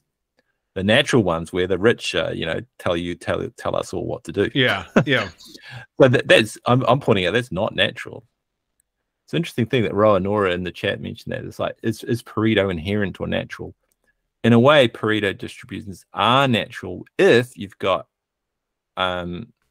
power, like unequal power, but also if you've just got a random exchange of assets, and a Pareto distribution is unavoidable. It just already occurs. You don't actually need an agent model for that. You can just use statistical mechanics for that, and you can figure out what your partition function is, and then just you can analytically show you get an exponential or a Pareto power law distribution in distribution of assets. And so Douglas is right. So then, but if you have a government, you have it's like a collective. It's like having a bit of a collective power, a monopolist that is supposed to, the proper role you might say from an MMT, progressivist type perspective is to eliminate the imbalances in society, the inequalities that are only natural if you believe that the powerful should be powerful. if you believe that just by being rich, you should be able to get the right to tell everyone else what to do. In other words, you don't really have a moral society. You just have a, what do you call it? Just a sort of feudalistic type of society. Anyway, that's my rant on the situation. I like it. I'd totally agree with you. That the distribution of wealth, if you have a government, the distribution of wealth becomes more of a policy decision than it can be. It can become more of a policy decision, but not if you're neoliberal. If you just want to give up your government power and give it over to the private market, you're just being abnegating your proper social responsibility, I'd say, which is kind of interesting. Did you hear that? Did you see the is it in the Congress or the Senate? I think it was your Congress, because I saw a couple of people I think I recognized, but they had a hearing the other day on artificial intelligence. Oh yeah, I saw you tweeting some of that stuff out. Yeah. Some good, some bad. It was quite interesting. Yes, a couple of the things that you were tweeting out were pretty impressive. Or not impressive. Not the. I mean, they weren't unimpressive, but yeah, they were intriguing. Yeah, that's right. Yeah, I know what you mean. Yeah. I think. Yeah, so I don't know. I think I'll give the chat. If anyone in the chat didn't listen into that, I guess it was on CBS or something, or probably on C-SPAN as well. But let's the initial gist of it. Let me jump chat real quick, because I do want to hit the AI. Okay. It is important. Okay. Ty did bring up a question though. Is inequality a structure of how the system evolved, or has the inequality because of policy choices that have been applied to that system or structure? Yeah, both. Yeah. Hold on. Oh yeah, go for it. Get that out there. Oh, satisfying. Oh yes. Nike. Jeez, oh Pete's, man. I might have to take a break for 30 seconds here. Fuck. Get that sneeze out. Sneezy. Because I'm cracking up. I can't even sneeze right now. Of the I'm laughing too much. All right, do this. Ty, you make a really good point. I agree. I did. Yeah, the lights are going on. I gotta take a minute. Why don't you? I don't want to miss too much what you're saying, Bijou. But okay. So don't go too deep into the weeds quite yet, because I need the refresher. But I'll be right. I'll be right back in just a second. I gotta. Okay. Oh, God, give me a break. Hold on a second. Hold on. That's not it. All right, I'll be right back. Okay. Well, while Douglas is gone, maybe I could just do a quick. There's a few other things that are not related to AI, and what, what we were just discussing, the inequality. I was thinking, okay, firstly, if you were late to the live stream today, um, I mentioned earlier the geothermal energy company that Josh from the chat mentioned last week. So if you're interested in, energy policy and advocacy for clean energy, yeah, please check it out. It's really interesting stuff. The technology they're using for deep well drilling. I think I've got the a link for it, so I'll stick the link in the chat. There's a Vox article on this. So if you're into that area of advocacy, take a look at it. I don't know how the geological stability goes with that, whether there's sort of risk in it, like fracking. But I mean, it's just geothermal, so you're not really you're pulling up a few pollutants, but you inject stuff back down. It's pretty clean, I think. And the brochures say that they can produce almost 100% of our needs. You don't have to be a major tectonic area activity country to do this. That's the whole point of this new technologies. You can drill really deep wells as pretty much anywhere in the world. You just have to have a decent site where you've prospected, and there is some geothermal close to the surface, but it can be really, really deep. So you could do it somewhere like in the middle of Australia, I imagine. That was one thing. And then and then another one was Nathan Tankus. He's not in my good books. He writes. He's a pretty good nerd, pretty good MMT nerd. But if you listen to some of his recent interviews, he did one with one of the market type watch podcasts. I forget what the name of it was. But oh man, I was so disappointed because he gets asked to introduce MMT. What is MMT? Because he's in the policy space circles and law and commerce, or at least central banking policy analysis. He's fairly well read, I guess you could say, and he's going over the history of MMT, and basically kind of starts with Minsky, and then Hyman Minsky, and then Randy Ray, and then that's pretty much it. It's like he did not one mention of Warren Mosler at all. It's like he deleted him from existence. So, that's my little story on that. I was pretty disappointed in Nathan for that.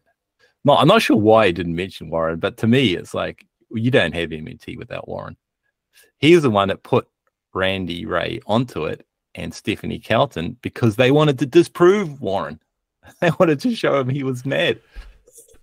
They only got on. They only became MMTers or post Keynesian plus MMT because of Warren and Bill Mitchell. Because Bill Mitchell did his sort of independently of Warren. So man, whenever you come across MMT, I feel like I'm a bit of a turning into someone. In science and physics, I usually don't care much about the history, but I do care about academic citation. If someone has a good idea, I always give them credit. And I don't think I've ever had much of an original idea myself. The only original idea with topological 4 geons I had in about 1996. It was original, but then I read up in New Scientist of all places, which is like just popular science write-ups. I came across this guy at Warwick University in the UK who had exactly the same idea that I had, but he had already done it. We just finished a PhD, defended a PhD on it. And that was the only ever original idea I've ever had. Probably the only great original idea I ever will have. And I was completely marginalized physics. No one's really interested in it. But it was a pretty cool kind of episode in the life. But if you're gonna talk about the history of MMT, god damn it, yeah, you have to give credit to Warren, please. That's why Nathan was not in my good books. It was pretty heinous.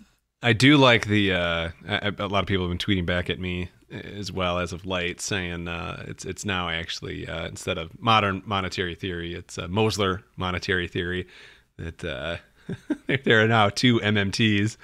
Yeah. In part because of the interest rate thing, right? I mean, so many people are Right. still hung up on the interest rate Yeah. thing. That are in the Yeah. MMT crowd, but still, I think, pay a little too much homage to the neoclassicals with the interest rate thing, and I still, yeah. Yeah, I'm not. I'm Derek. I'm not saying that Warren's an economist. That's an insult. Yeah, I'm saying he's an engineer and Yeah. whatever he is. He's an original thinker. He's a, what do you call it? He's a visionary, but pretty down to earth guy too. Yeah, that's the best part, man. He's That's a the great best guy. part. Yeah, yeah. And God. and I mean, if you're talking about Karl Marx or Warren Mosler, I mean, I don't want to offend people, but who's the genius here? Like Karl Marx didn't come up with anything original. All the class analysis of capitalism, which is kind of touches on what we were just talking about inequality, is completely correct, true, good analysis. But Marx, that wasn't original thinking of Marx. He was just taking what had already been in the intellectual ether, so to speak. And then what did he do? He analyzed capitalism a little bit, showed some dynamics there, falling rate of profit, labor theory of value, which was all wrong. So, I mean, it was interesting. It was a really interesting book or body of work that Marx wrote, and very important, I think, in terms of history and understanding and class struggle. But, the interesting thing that people latched onto, Marx got wrong, the currency being gold, blah, blah, blah. And the good thing that he got was already understood. But with Warren Mosler, it's like he really came up with some, pretty important things that people had either forgotten from history or, were a correct understanding of the monetary system. And especially, and I don't think Warren even himself emphasizes this enough in terms of the origins of MMT, although in terms of his analysis of the framework, he always mentions is that you got to understand that the massive difference of moving to a floating exchange rate. Yes. If you keep thinking in terms of fixed exchange rates, oh my God, it's just the gold standard type by any other means. It's just it's a policy decision, right? It's a policy to say you're fixing exchange rate. It's like a gold standard. But damn it, you got to understand it's so different. The dynamics completely change when you go to a floating exchange rate. And really, Warren was in a sense a genius to understand that. You might say it's not. Oh, I could have understood that too, but I didn't. Warren got there first, so give him the credit. It's my biggest pet peeve, and I get it. Like my detractors on Twitter and the trolls on Twitter and everything. They're gonna post Argentina or Venezuela, that they're MMT. But listen, MMT begins with I'm sorry. You cannot have progressive policy. You cannot have progressive policy decisions from an MMT framework if you're not on a floating exchange rate, right? And so, for all intents and purposes, all the policy space is drastically reduced. For all intents and purposes, the minute a country borrows in a currency that's not their own, right, or issues debt in a currency that's not their own, that they have to then go out into the marketplace and obtain to pay off that debt, they cease being in the same policy pool as the U.S., right? Yeah. And I would say the same thing if the U.S. all of a sudden started issuing debt in a currency that's not its own, right? You might as well go back on the gold standard at that point. Yeah. And the framework for analysis changes. I mean, it completely Effective changes. interest rates changes. Yeah. Policy space changes. So if you're an MMT detractor and you're trying to say that, just print money, high interest rates, stop inflation, look at the disaster that Venezuela or Argentina is. Again, these countries have massive debt loads in U.S. dollars, right? Yeah. And that changes the dynamic. That it is absolutely apples and oranges the minute a country is issuing debt outside of its own currency. Yeah. Particles, antiparticles, even. Yeah. So, I mean, look, idiots like the Twitter trolls obviously aren't going to understand that, but it's really, it gets a little gnawing when like PhD economists, there was some goofball, just an absolute asshat on Twitter earlier, who was saying, sorry, MMT, you're wrong. I mean, they should, I don't know, they should know better, but whatever. I mean, the nice part is, as I tweeted out today, the one thing that keeps me, not terribly angry is, I mean, look, MMT allows you to just print alpha, right? Like MMT gives you such an edge, and every once in a while I hear back from my patrons, and they'll let me know, hey, I'm really kicking ass, and that feels good. I mean, that feels good that there's a small group of us that understand this, that are active traders, that understand how to take advantage of this, and to a certain extent, the economic debate. I should put it this way. Unfortunately, the policy decisions we're making that are based on an incorrect analysis, an incorrect framework for analysis, is tragic, because there is almost immeasurable suffering that is occurring because of it that doesn't have to be occurring, right? We can afford, because we have the real resources, healthcare for all, right? That is not something that the U.S. is incapable of getting into with some sort of, without some sort of economic calamity. Right. Right. These are things that are obtainable in our modern society. Right. 2,000 years ago, clean water for everyone might be a discussion that there just might be, there might not be the capacity to do, the real resources to do something like that. No one would think that that's not the case now in. Correct. Right. In a developed nation, right? That should be a base, right? I mean, it should be a base case that is just something that exists, right? And yet, here we are, because of neoclassical policies, still debating if healthcare should be. I know. I don't want to use the word right, but if healthcare isn't something that can be provided universally, is just something that we say, we're going to make that a priority in our society. So that does make me, trust me, that really does get under my skin. But at the end of the day, the nice thing that helps me sleep at night without getting too angry is these goofballs are just losing money, right? I mean, if they are investing at all, and they're investing against MMT principles, and they're sitting in cash because they think high interest rates are really just going to finally put it to the market. So they're just waiting for the market to drop for this perfect buying opportunity. And yet markets have been absolutely roaring since interest rates have been pushing higher. They're out, they're out money, and that makes me feel happy. So that is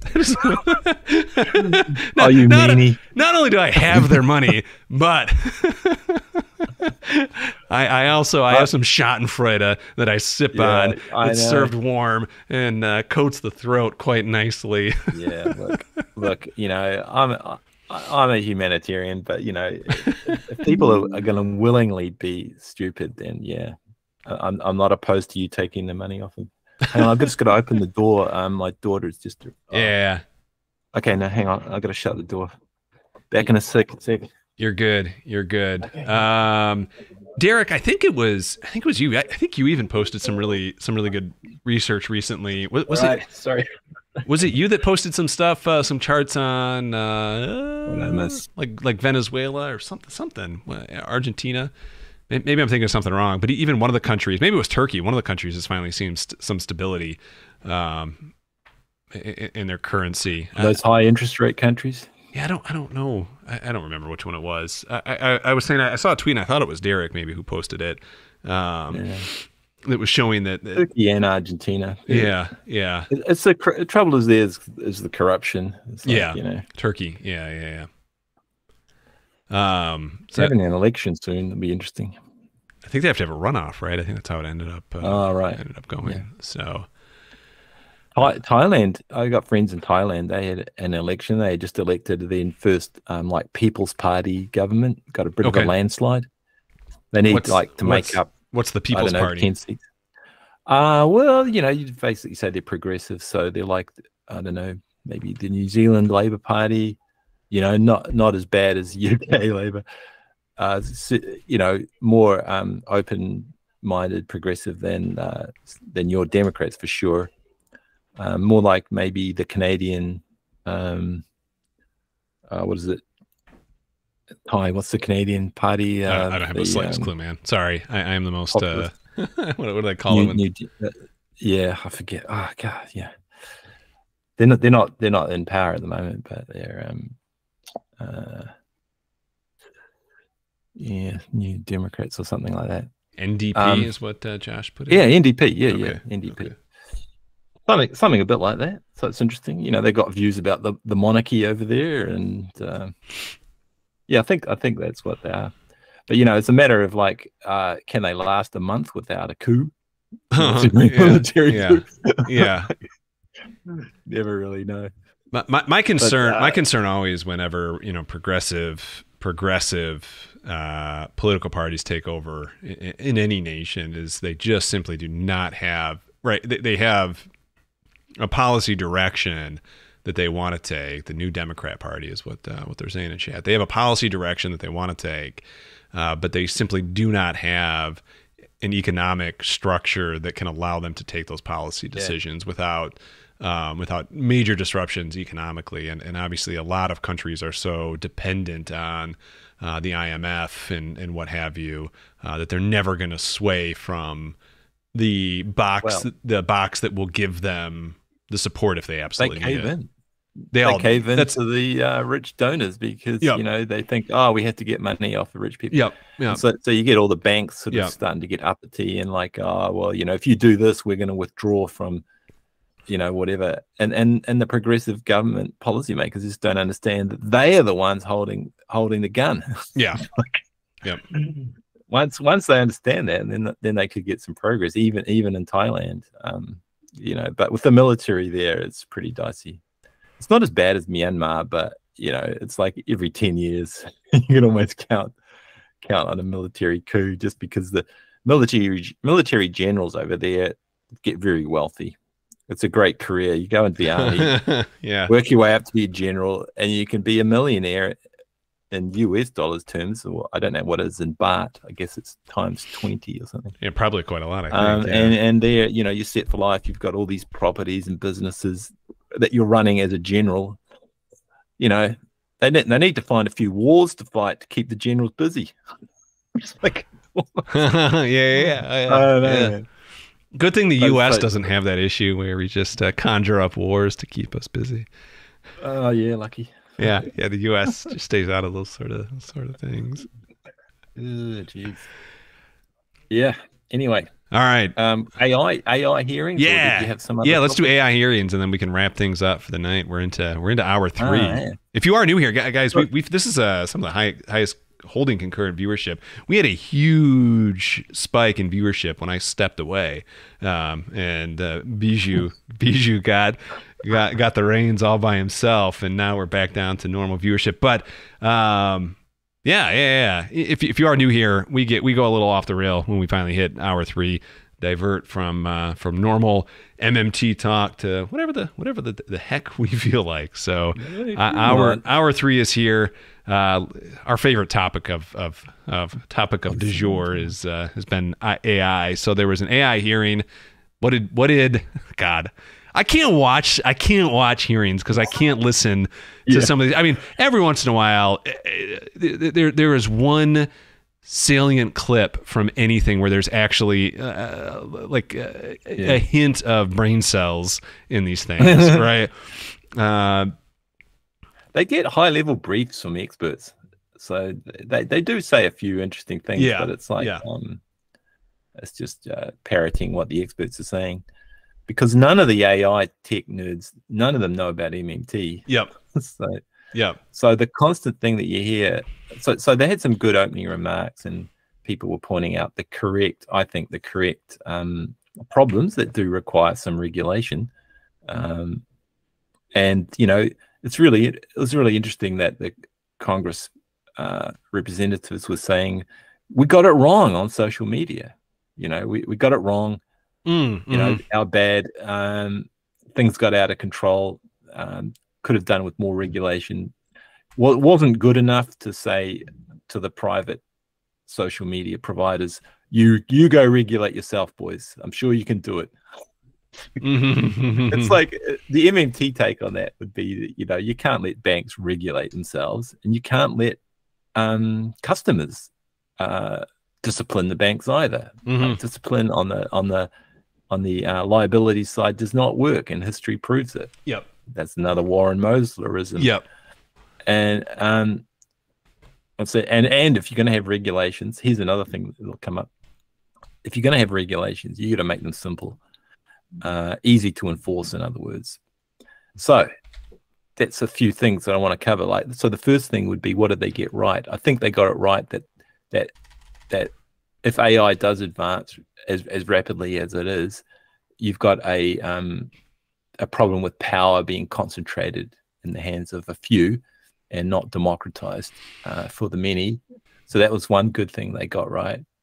But then the main thing they got wrong, and okay, I watched about 2 hours of it or so, but I had to turn it off after that because it was like 4 a.m. my time. They got the jobs thing wrong. They were, you know, I saw that pulling your hair out about jobs. Oh, all the jobs are going to go away. And a few of them, I think Sam Altman, maybe one of the others, they got it a little bit right, like saying, well, history shows that we always find other jobs for people to do whenever technology produces a greater productivity. It's never been a problem in the past. Why will it be now? But then one of the Congress people, and I think Gary Marcus, one of the academic experts, pointed out that AI is so different that you can't rely on history. Which is a potentially fair assessment. That's a pretty fair statement. No technology. No technology that we've ever created has been superior to our intelligence, right? Intelligence. I mean, cognitive tasks. Exactly. I mean, obviously, supercomputers can do computing better, but you wouldn't call that superior to intelligence. But my pocket calculator was better than me. But AI gets very close to, and will continue to get close to, just raw human intelligence. Behaviorally, anything behavior that's moving atoms around, eventually, you know, we can get machines to do it better than us. It's just a point of logic. So the point about the jobs is that it makes humans freer up to do less work for the same pay. Because, you know, an MMT analysis was completely missing. So I was astounded, because I know that Congress had been briefed on MMT, and I know they've got a resolution saying MMT is highly dangerous. You know, which I think the GOP voted on. So officially MMT is highly dangerous. But the point is that, you know, obviously if you have an MMT understanding, you see that there's never going to be any jobs problem. The jobs or employment story is about unspent income. It's nothing to do with automation. Automation is, you know, is freeing people up to do better things. Like maybe you could work 1 hour a day instead of 8 hours a day and have the same pay. So it's a re-gauging of how we use the currency.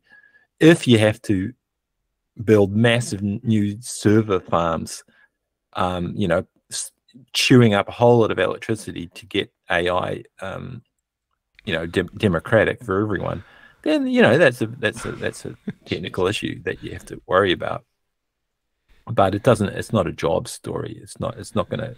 It doesn't need to put anyone's employment under threat unless the government chooses to keep people unemployed and use an unemployed buffer of labor. So they totally just don't get that one. So a lot of the discussion was a bit in the wrong area. And then what was the other point? Oh yeah, so the lady Montgomery from Microsoft, I think, pointed out, yes, please regulate us. That would be my summary of what she said.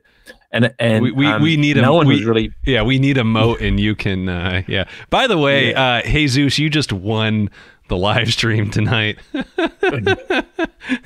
Quote, I remember when red scooters replaced walking, made life easier. Chris Christie. That's fucking brutal, man. It's a great one. All right. Jesus. So the Microsoft person says, please Please regulate us. Please regulate us, Which because means regulate our competitors. exactly. And exactly the best way to get a monopoly. Yeah.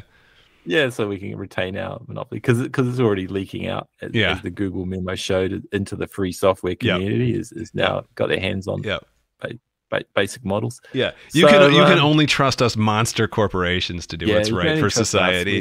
The individual citizens are just gonna let this run amok. I mean, the good news is that these models are what OpenAI did with ChatGPT is really just take a risk on wasting a bunch of time on large language models that no one thought would work. Everyone knew what a large language model was. I mean, the concept of these things and the transformer structure that is used to build them has been around for 10 years. I mean, and for the last 5 years has been really refined to work well. So it's not like the knowledge isn't out there, right? I mean, there's no everyone who's got a couple $100 in an Amazon account, or anyone who has a physical GPU that has some tensor units on it can run these and make these models. I mean, it might take time, right? But it's too late, right? I mean, that it's not in one sense everything that needs to be known to make a productive AI model is already known. It's just about refining the way in which you get the best outcome, and ensuring your data is as clean as possible, right? It's data cleaning. Yeah, right. I mean, that is going to be a huge effort. Yeah. You know? But the free software community have a big advantage. Yeah, because they've got tens of thousands of people. Yeah, exactly. That can clean the data and do it. Yeah, I mean, this stuff is just right for crowdsourcing, right? It's obviously the computational strength. If graphics cards are going to continue to follow Moore's law, right? I mean, let's just say there's the Moore's law, the growth of what you can get out of the current units that run these AI models. We can squeeze out a ton of computational power to build models that we maybe never thought were possible. But the structures are there for essentially all the learning that we would want. It's just a matter of time and resources to really narrow in on the hyperparameters and then narrow in on cleaning the data. So, yeah. Look, on the regulation side, I mean, I think they got it right. Anyway, despite those Microsoft people, because they do recognize there are some dangers, especially in terms of distorting democracy. Yeah, and so they might get it a bit wrong by actually clamping down too much on the open source free software community. That might be a mistake, but you can't. It's too late. I guess that's my point. I don't know. Yeah. Well, you could make certain things illegal and force them underground or something. I don't know. But the point is that I don't think they quite got the idea that you got to. Okay, so this is how it happened. So Montgomery says, "Yeah, please regulate us," and one of the people on the panel said, "Yeah, but." No, one of the congressmen said something. I forget what it was now, but they almost got it. They almost got the idea. Yes, we should be regulating you because we got it wrong with social media, but we need help to understand how to regulate you. So they almost got it. They almost got it because it's no good asking Microsoft how to regulate it. They got to come up with it themselves, and they got to come up with the Warren Mosler type. Well, if you can carve out a monopoly for me, I'll ensure that you're in good hands. Yeah. How many donations have you got next general election time? So I've got a couple thoughts. The first one is on the job side, right? And I don't think it's AI going to let me live so I can help it understand the Bible. That's pretty good. Okay, let me. Let's go, and I think you can draw a line back to today from where I want to take us, right? And this is not a thought experiment that I think is happening enough. But let's say we are finally at the utopia point, right? Let's say we finally have AI so amazing that it knows how to gather any resource it wants from the entirety of the universe, right? Grab it and go produce everything we need on the dark side of the moon, ship it back to our planet, and so there is, there's no detriment to our environment, and we have essentially an unlimited production of anything that could make us happy, right, on Earth, right? So it's a pure utopia. Now I know we're at least 50 years away from that, but but happiness expands to fit the space available. I'm just saying, what I'm trying to say, Bijou, I understand you're gonna say that like we will always have jobs need, right, and I'm not trying to argue against that. What I'm trying to say is, for anything that we could produce, it can be produced, and we have AI automation doing it for us in a way that our environment isn't impacted at all, right? And so my thought is, we have that point.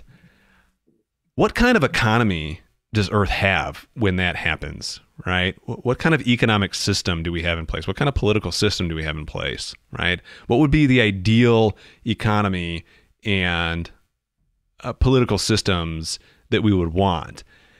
And I think if you can take that, I don't think it's unrealistic to draw that back to where we're at today, right? Like, if that's the future we want, how do we draw that back to today, and how would we build an economic and political system that would distribute? Yeah, we've got all the resources to make everyone's life on Earth today pretty comfortable. Exactly.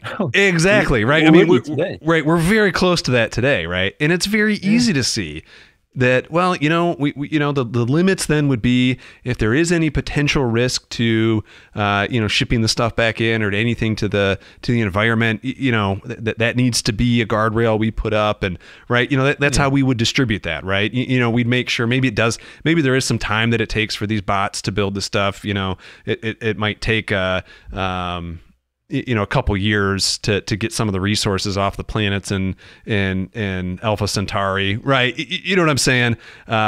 So those might be some constraints. So that would be kind of the thought experiment I would have, and you'd build an economy that looks very similar to what MMT already kind of. Optimized policy. Exactly. And so from that perspective, I think that the fear over AI taking jobs is so misplaced. I mean, we would all, we would obviously agree that no, man, this is going to free up a ton of time for people to do things that are going to make other people's lives more enjoyable and more fulfilling, right? I mean, that's even if you take Rowan Orr's view that maybe not so bullish on AI, because I mean, you can project ahead just with normal AI, AGI. I don't think even AGI. I think what you want is specialized AI. So you don't want general intelligence. I agree. Yeah, I agree. Because what the hell use is general intelligence? I agree. It's going to be a pretty bad chess player. Or, yes. Yeah. Yeah. So you want specialized AI that solves really difficult tasks. And actually, that's where that's actually where I think we should be pushing AI is in specialized cases, because I think that's the place where it's immediately applicable, right? Like, obviously everyone who has a career is an expert at what they're doing, right? I mean, anyone who's been successful in their career and has done it for long enough has expertise in whatever it is their career is in. And so if they can get the tools of model building and AI to build AI for them, right? Dude, I mean, that I am a perfect use case for that, because I'm a use case too. I build AI. Number of times I've tried to use ChatGPT, it just cannot do what I want to do. Speaking of which, do you know what I've been doing? No AI solving my problems. Do you know what I've been doing? No, you had a great outro last week, man. It was pure AI. Nah. It was our highest viewed outro.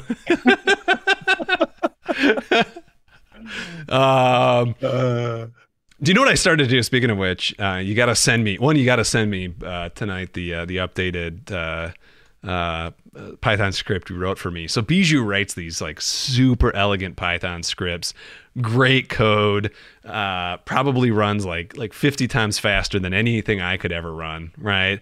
And Bijou, you're gonna puke when I start doing this, but you know what I've been doing, so I can make sense of what is actually I don't know. okay. You're feeding my stuff back into Copilot. I've been putting his scripts into Awesome. Chat GPT, and I'm like, hey, can you spit this out so it works step by step in a Jupyter notebook so I know what's going on? Yeah, And it spits totally. it back out for me. Oh man, you just saved me heaps of hours of work trying to coach you. Yeah, So yeah, it yeah. is fantastic for me because now I can go and goof off thinking about AI and other stuff instead of coaching you. That's great, It's man. doing it, man. It's doing it. I'm not offended at all. You should definitely do that more often. And it really did help. You built me a script for the daily treasury statement stuff, and I was really just struggling with some of it. Like I got the gist, but it just Right. some of it didn't make Just is sense. fine. Yeah. And so uh yeah, it started spitting it back out to me, and I was able to start doing it step by step in a Jupyter notebook, and I'm like, I think I get what's going on here. I see what his genius is doing. Um, so anyway, yeah, Cool, man. Yeah. So specialized AI and all that sort of thing. And the regulations should be, just tell the companies what they can do. Don't have a whole list of things that you they can, can't yeah, enforce. yeah, yeah. And that, but like you say, I think guardrails are also a good idea. Certain I do have another maybe objection to any regulation whatsoever, and I think the potential dangers for AI are so radical, so unobserved by what we could even guess today, right? That any sort of regulation to stop the danger from what we saw, say, with social media is just something that we're not going to be able to know ahead of time, right? Like we're not going to know what the threat is until the right. I mean, it would have been pretty darn hard to guess in 2009, right? So Twitter's a year or two old at this point to understand that we would have a president that would weaponize Twitter to try and start a start riots at the Capitol, right? Um, Yeah. and so what I would say is, I think unlike social media, AI has the tools and capacity already built into it to defeat the risks of AI. Like in other words, you just got to let it run. It, I don't know. No, no, okay, yeah. I mean, you can, yeah, you, yeah. you gotta have some sensible regulations as you do with anything that can potentially be monopolized. But you see, the regulations have to be not to protect the monopolies so much, but Yeah. to democratize it, and that does require, because it goes back to our earlier discussion of Pareto distributions, how inequality arises from lack of regulations, or from regulations that favor the monopolies and don't democratize. Yeah, I mean, you can have the regulations completely backwards if you if you wanted to. So I think I think it's really important they're having these hearings and doing all that sort of stuff. Mm-hmm. But it was an interesting point. I don't know if anyone else in the chat has come up with any good questions there. Probably have there. But, Ty except for just wants JavaScript. his AI wife. Yeah. God, I'll tell you what. I'll tell you what. When large language models finally meet like open world video games where the NPCs are ran on large language models and have some autonomy to Oh, right. to engage in any way they want to, and then you pair that with like voice activation Oh, and that could be amazing. VR, right, all in one. Oh, Yeah, geez. it's The it's VR makes me dizzy. Not into that. But you need to yeah, that would be you need full immersion. you need to do like teleportation moving as opposed to locomotion moving, and it won't make you dizzy.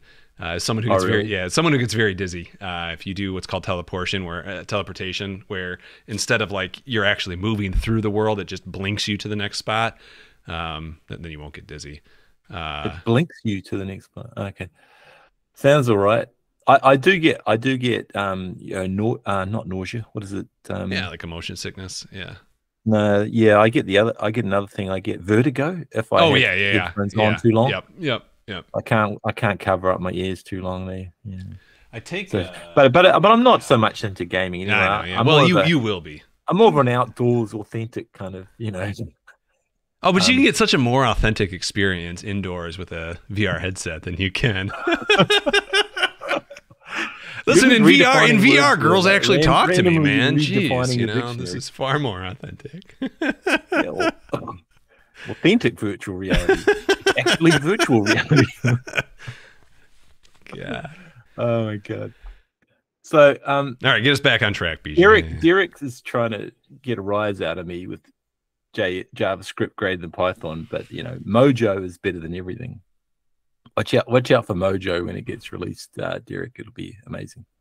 Python is just much better than any of those other Java stuff. It's good for rapid development. Chess and minesweeping. Yeah. Derek, what's your Another chess what's your elo in chess? So Any I've played a few. So I've played a few people I've met on through MMT macro trading. Hit me up on chess.com. If you're on chess.com, let me know and I'll add you as a friend. Here's another thing. Here's a question for you. So it was an interesting little exchange. What does 1400 mean? That means it's pretty decent. Yeah. Yeah. Nice. Yeah, try Go. You got to try Go. It's a superior game. It's pretty cool. Also, when you're learning Go, you should check out some of the Korean or Japanese, I think Korean television commentary stuff. You can get them on YouTube. It's pretty hilarious, pretty funny, fun stuff to watch. But anyway, what was I saying? Oh yeah, for the AI hearing, just to wrap this up, I think, unless you got something else on it, there was a moment where they were asked by the committee, what were the dangers they thought, and I think Sam Altman mentioned jobs. He was worried about the jobs, and you could tell he was a bit insincere because later on he backtracked and said, "Oh, I don't think the jobs are a problem." It was kind of weird thing. It was like he was just a bit speaking out both sides of his mouth there a little bit.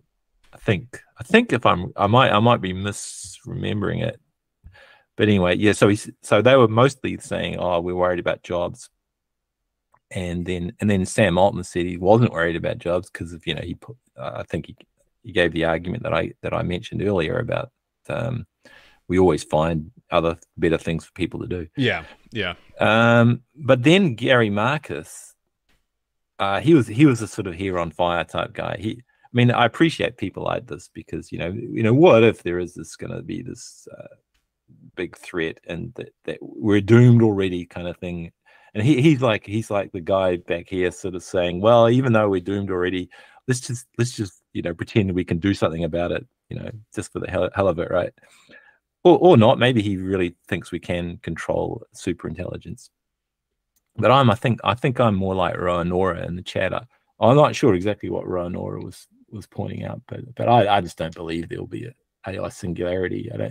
I think people have got the science of it all wrong, and it's all about engineering at the moment. They're pushing behavioral capacities of machines to limits, and you can mimic a human. This is what Alan Turing said was possible, right? You can mimic a human to any arbitrary accuracy you like. You just move atoms around, essentially. is how I put it. So anything humans can do, a machine can do better, basically. But it doesn't come with any consciousness or super intelligence or anything. It's all training on past data. But anyway, suppose you were worried about it. So what Gary Marcus mentioned in the thing, he says, he said something, and then he said, but I don't think Mr. Altman was being honest. So he's basically calling him out for sort of lying in front of Congress, which is, I think, a pretty serious thing. I think he was right. He says, I think Mr. Altman was not being honest because he didn't really say what the threat that he really believes it is. And then they asked Altman, Sam Altman, he's one of the developers of ChatGPT. They asked him what he thought the real threat was, and all he said was, "I think advanced AI or AGI could be a real danger."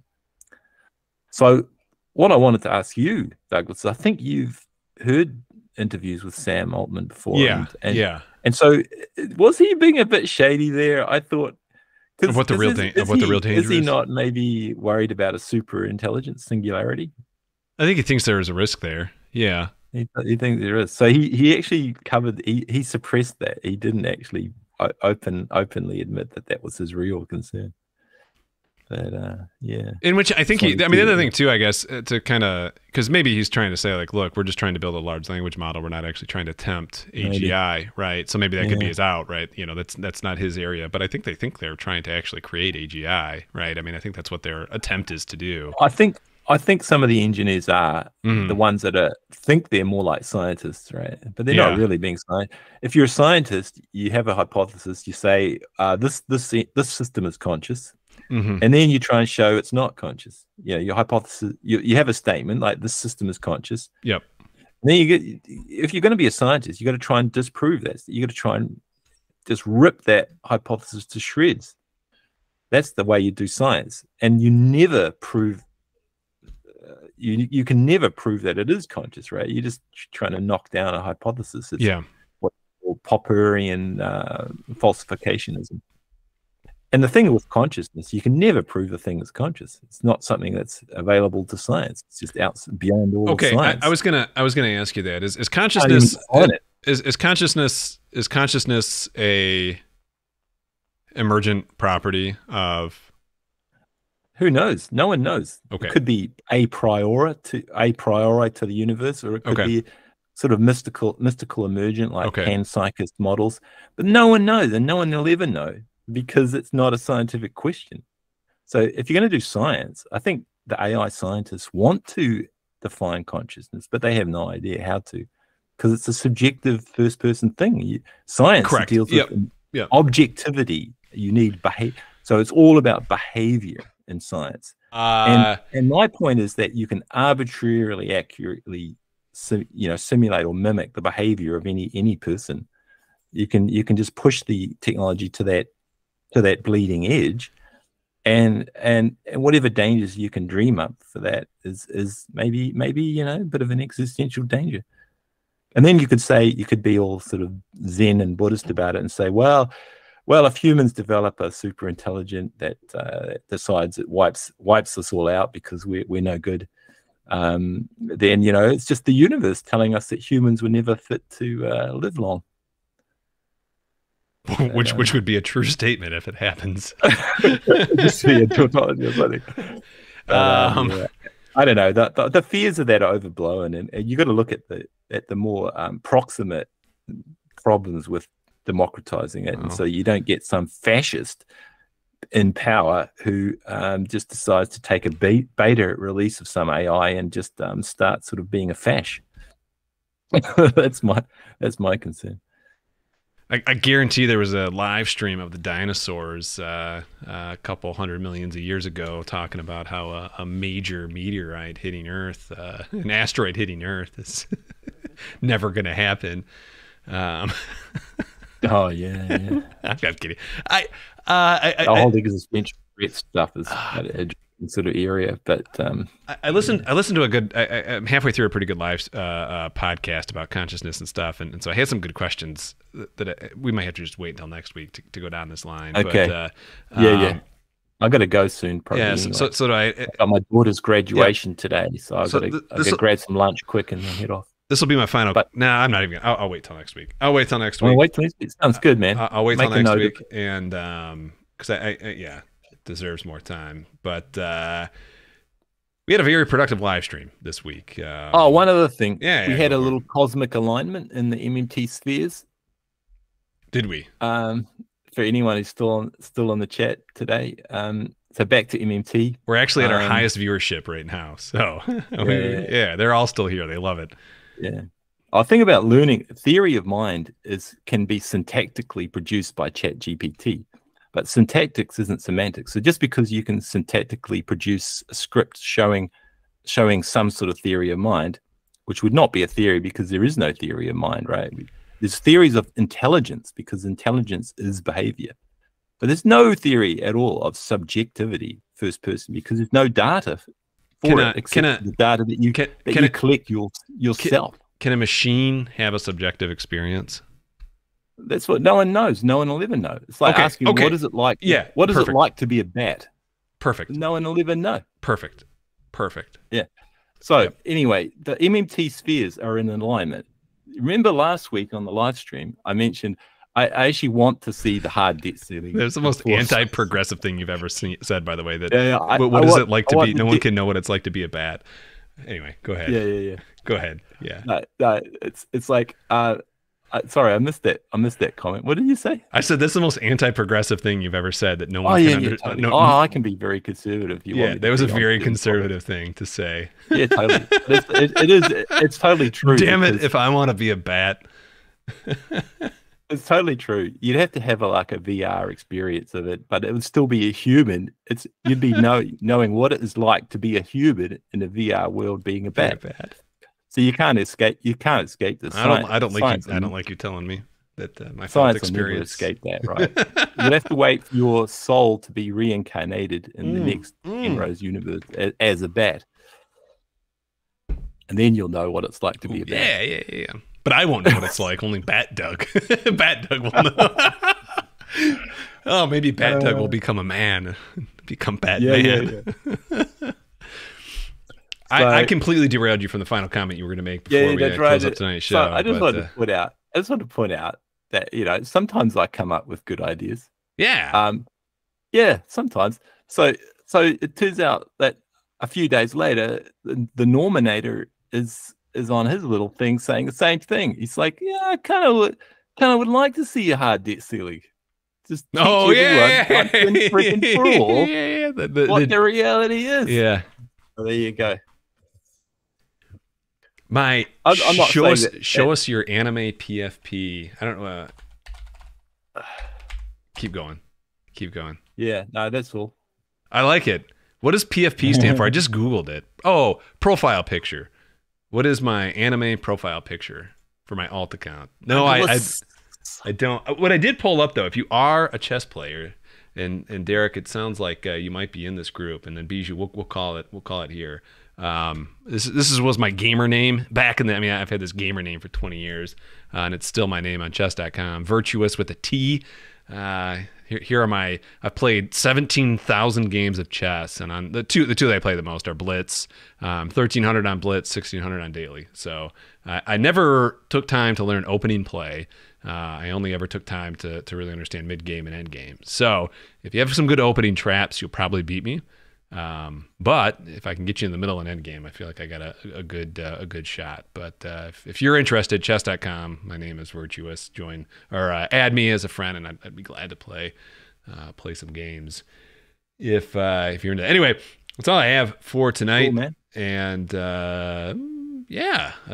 this is a great stream. This is a really good stream. I enjoyed it, and we covered quite a lot of ground. Bijou, do you have a send out for tonight, or or does AI? You can put up my screen there if you want. Or does AI have one?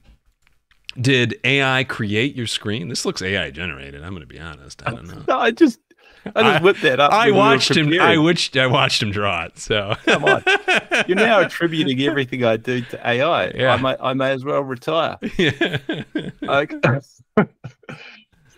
Almost there. Just a few more documents to train on. Send us over the finish line. Tink, tink, tink, tink. What's that sound, Douglas? It's the platinum coin. When will we hear it? The calculated Dropbox at the Fed seems to be jammed.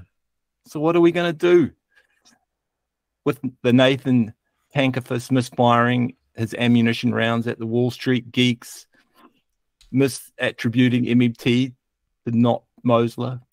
And then you've got the Mosletron. It's on vacation in the UK, tutoring the Murphy on he's the new crown tax king, by the way. But in the serious danger of the Mosletron being sucked down, the black hole of information lost at the Tax Justice Building basement research lab. So, viewers, MMT fans, how long will it take for the Mosletron to get back? He keeps promising, just give us more time. The legs will kick in. Or will the Treasury keep insisting on paying for spending twice? Heaven help us, Douglas. Or will the Normatron Bijou catastrophe happen, causing a debt ceiling paradigm change, causing the Hawking radiation from the tax pay-for black hole to reassemble back into unentangled dollar accounts, frying all the neoclassicals in the process as they pass through the AMP's firewall paradox of virtual currency, anti-currency virtual pairs. All this next week. Find out. Same MMT time, same MMT channel. That was awesome. Have a great rest of your week, everyone. We'll see you all next week. Thanks for being here. We'll see you then. Have a good night, everybody.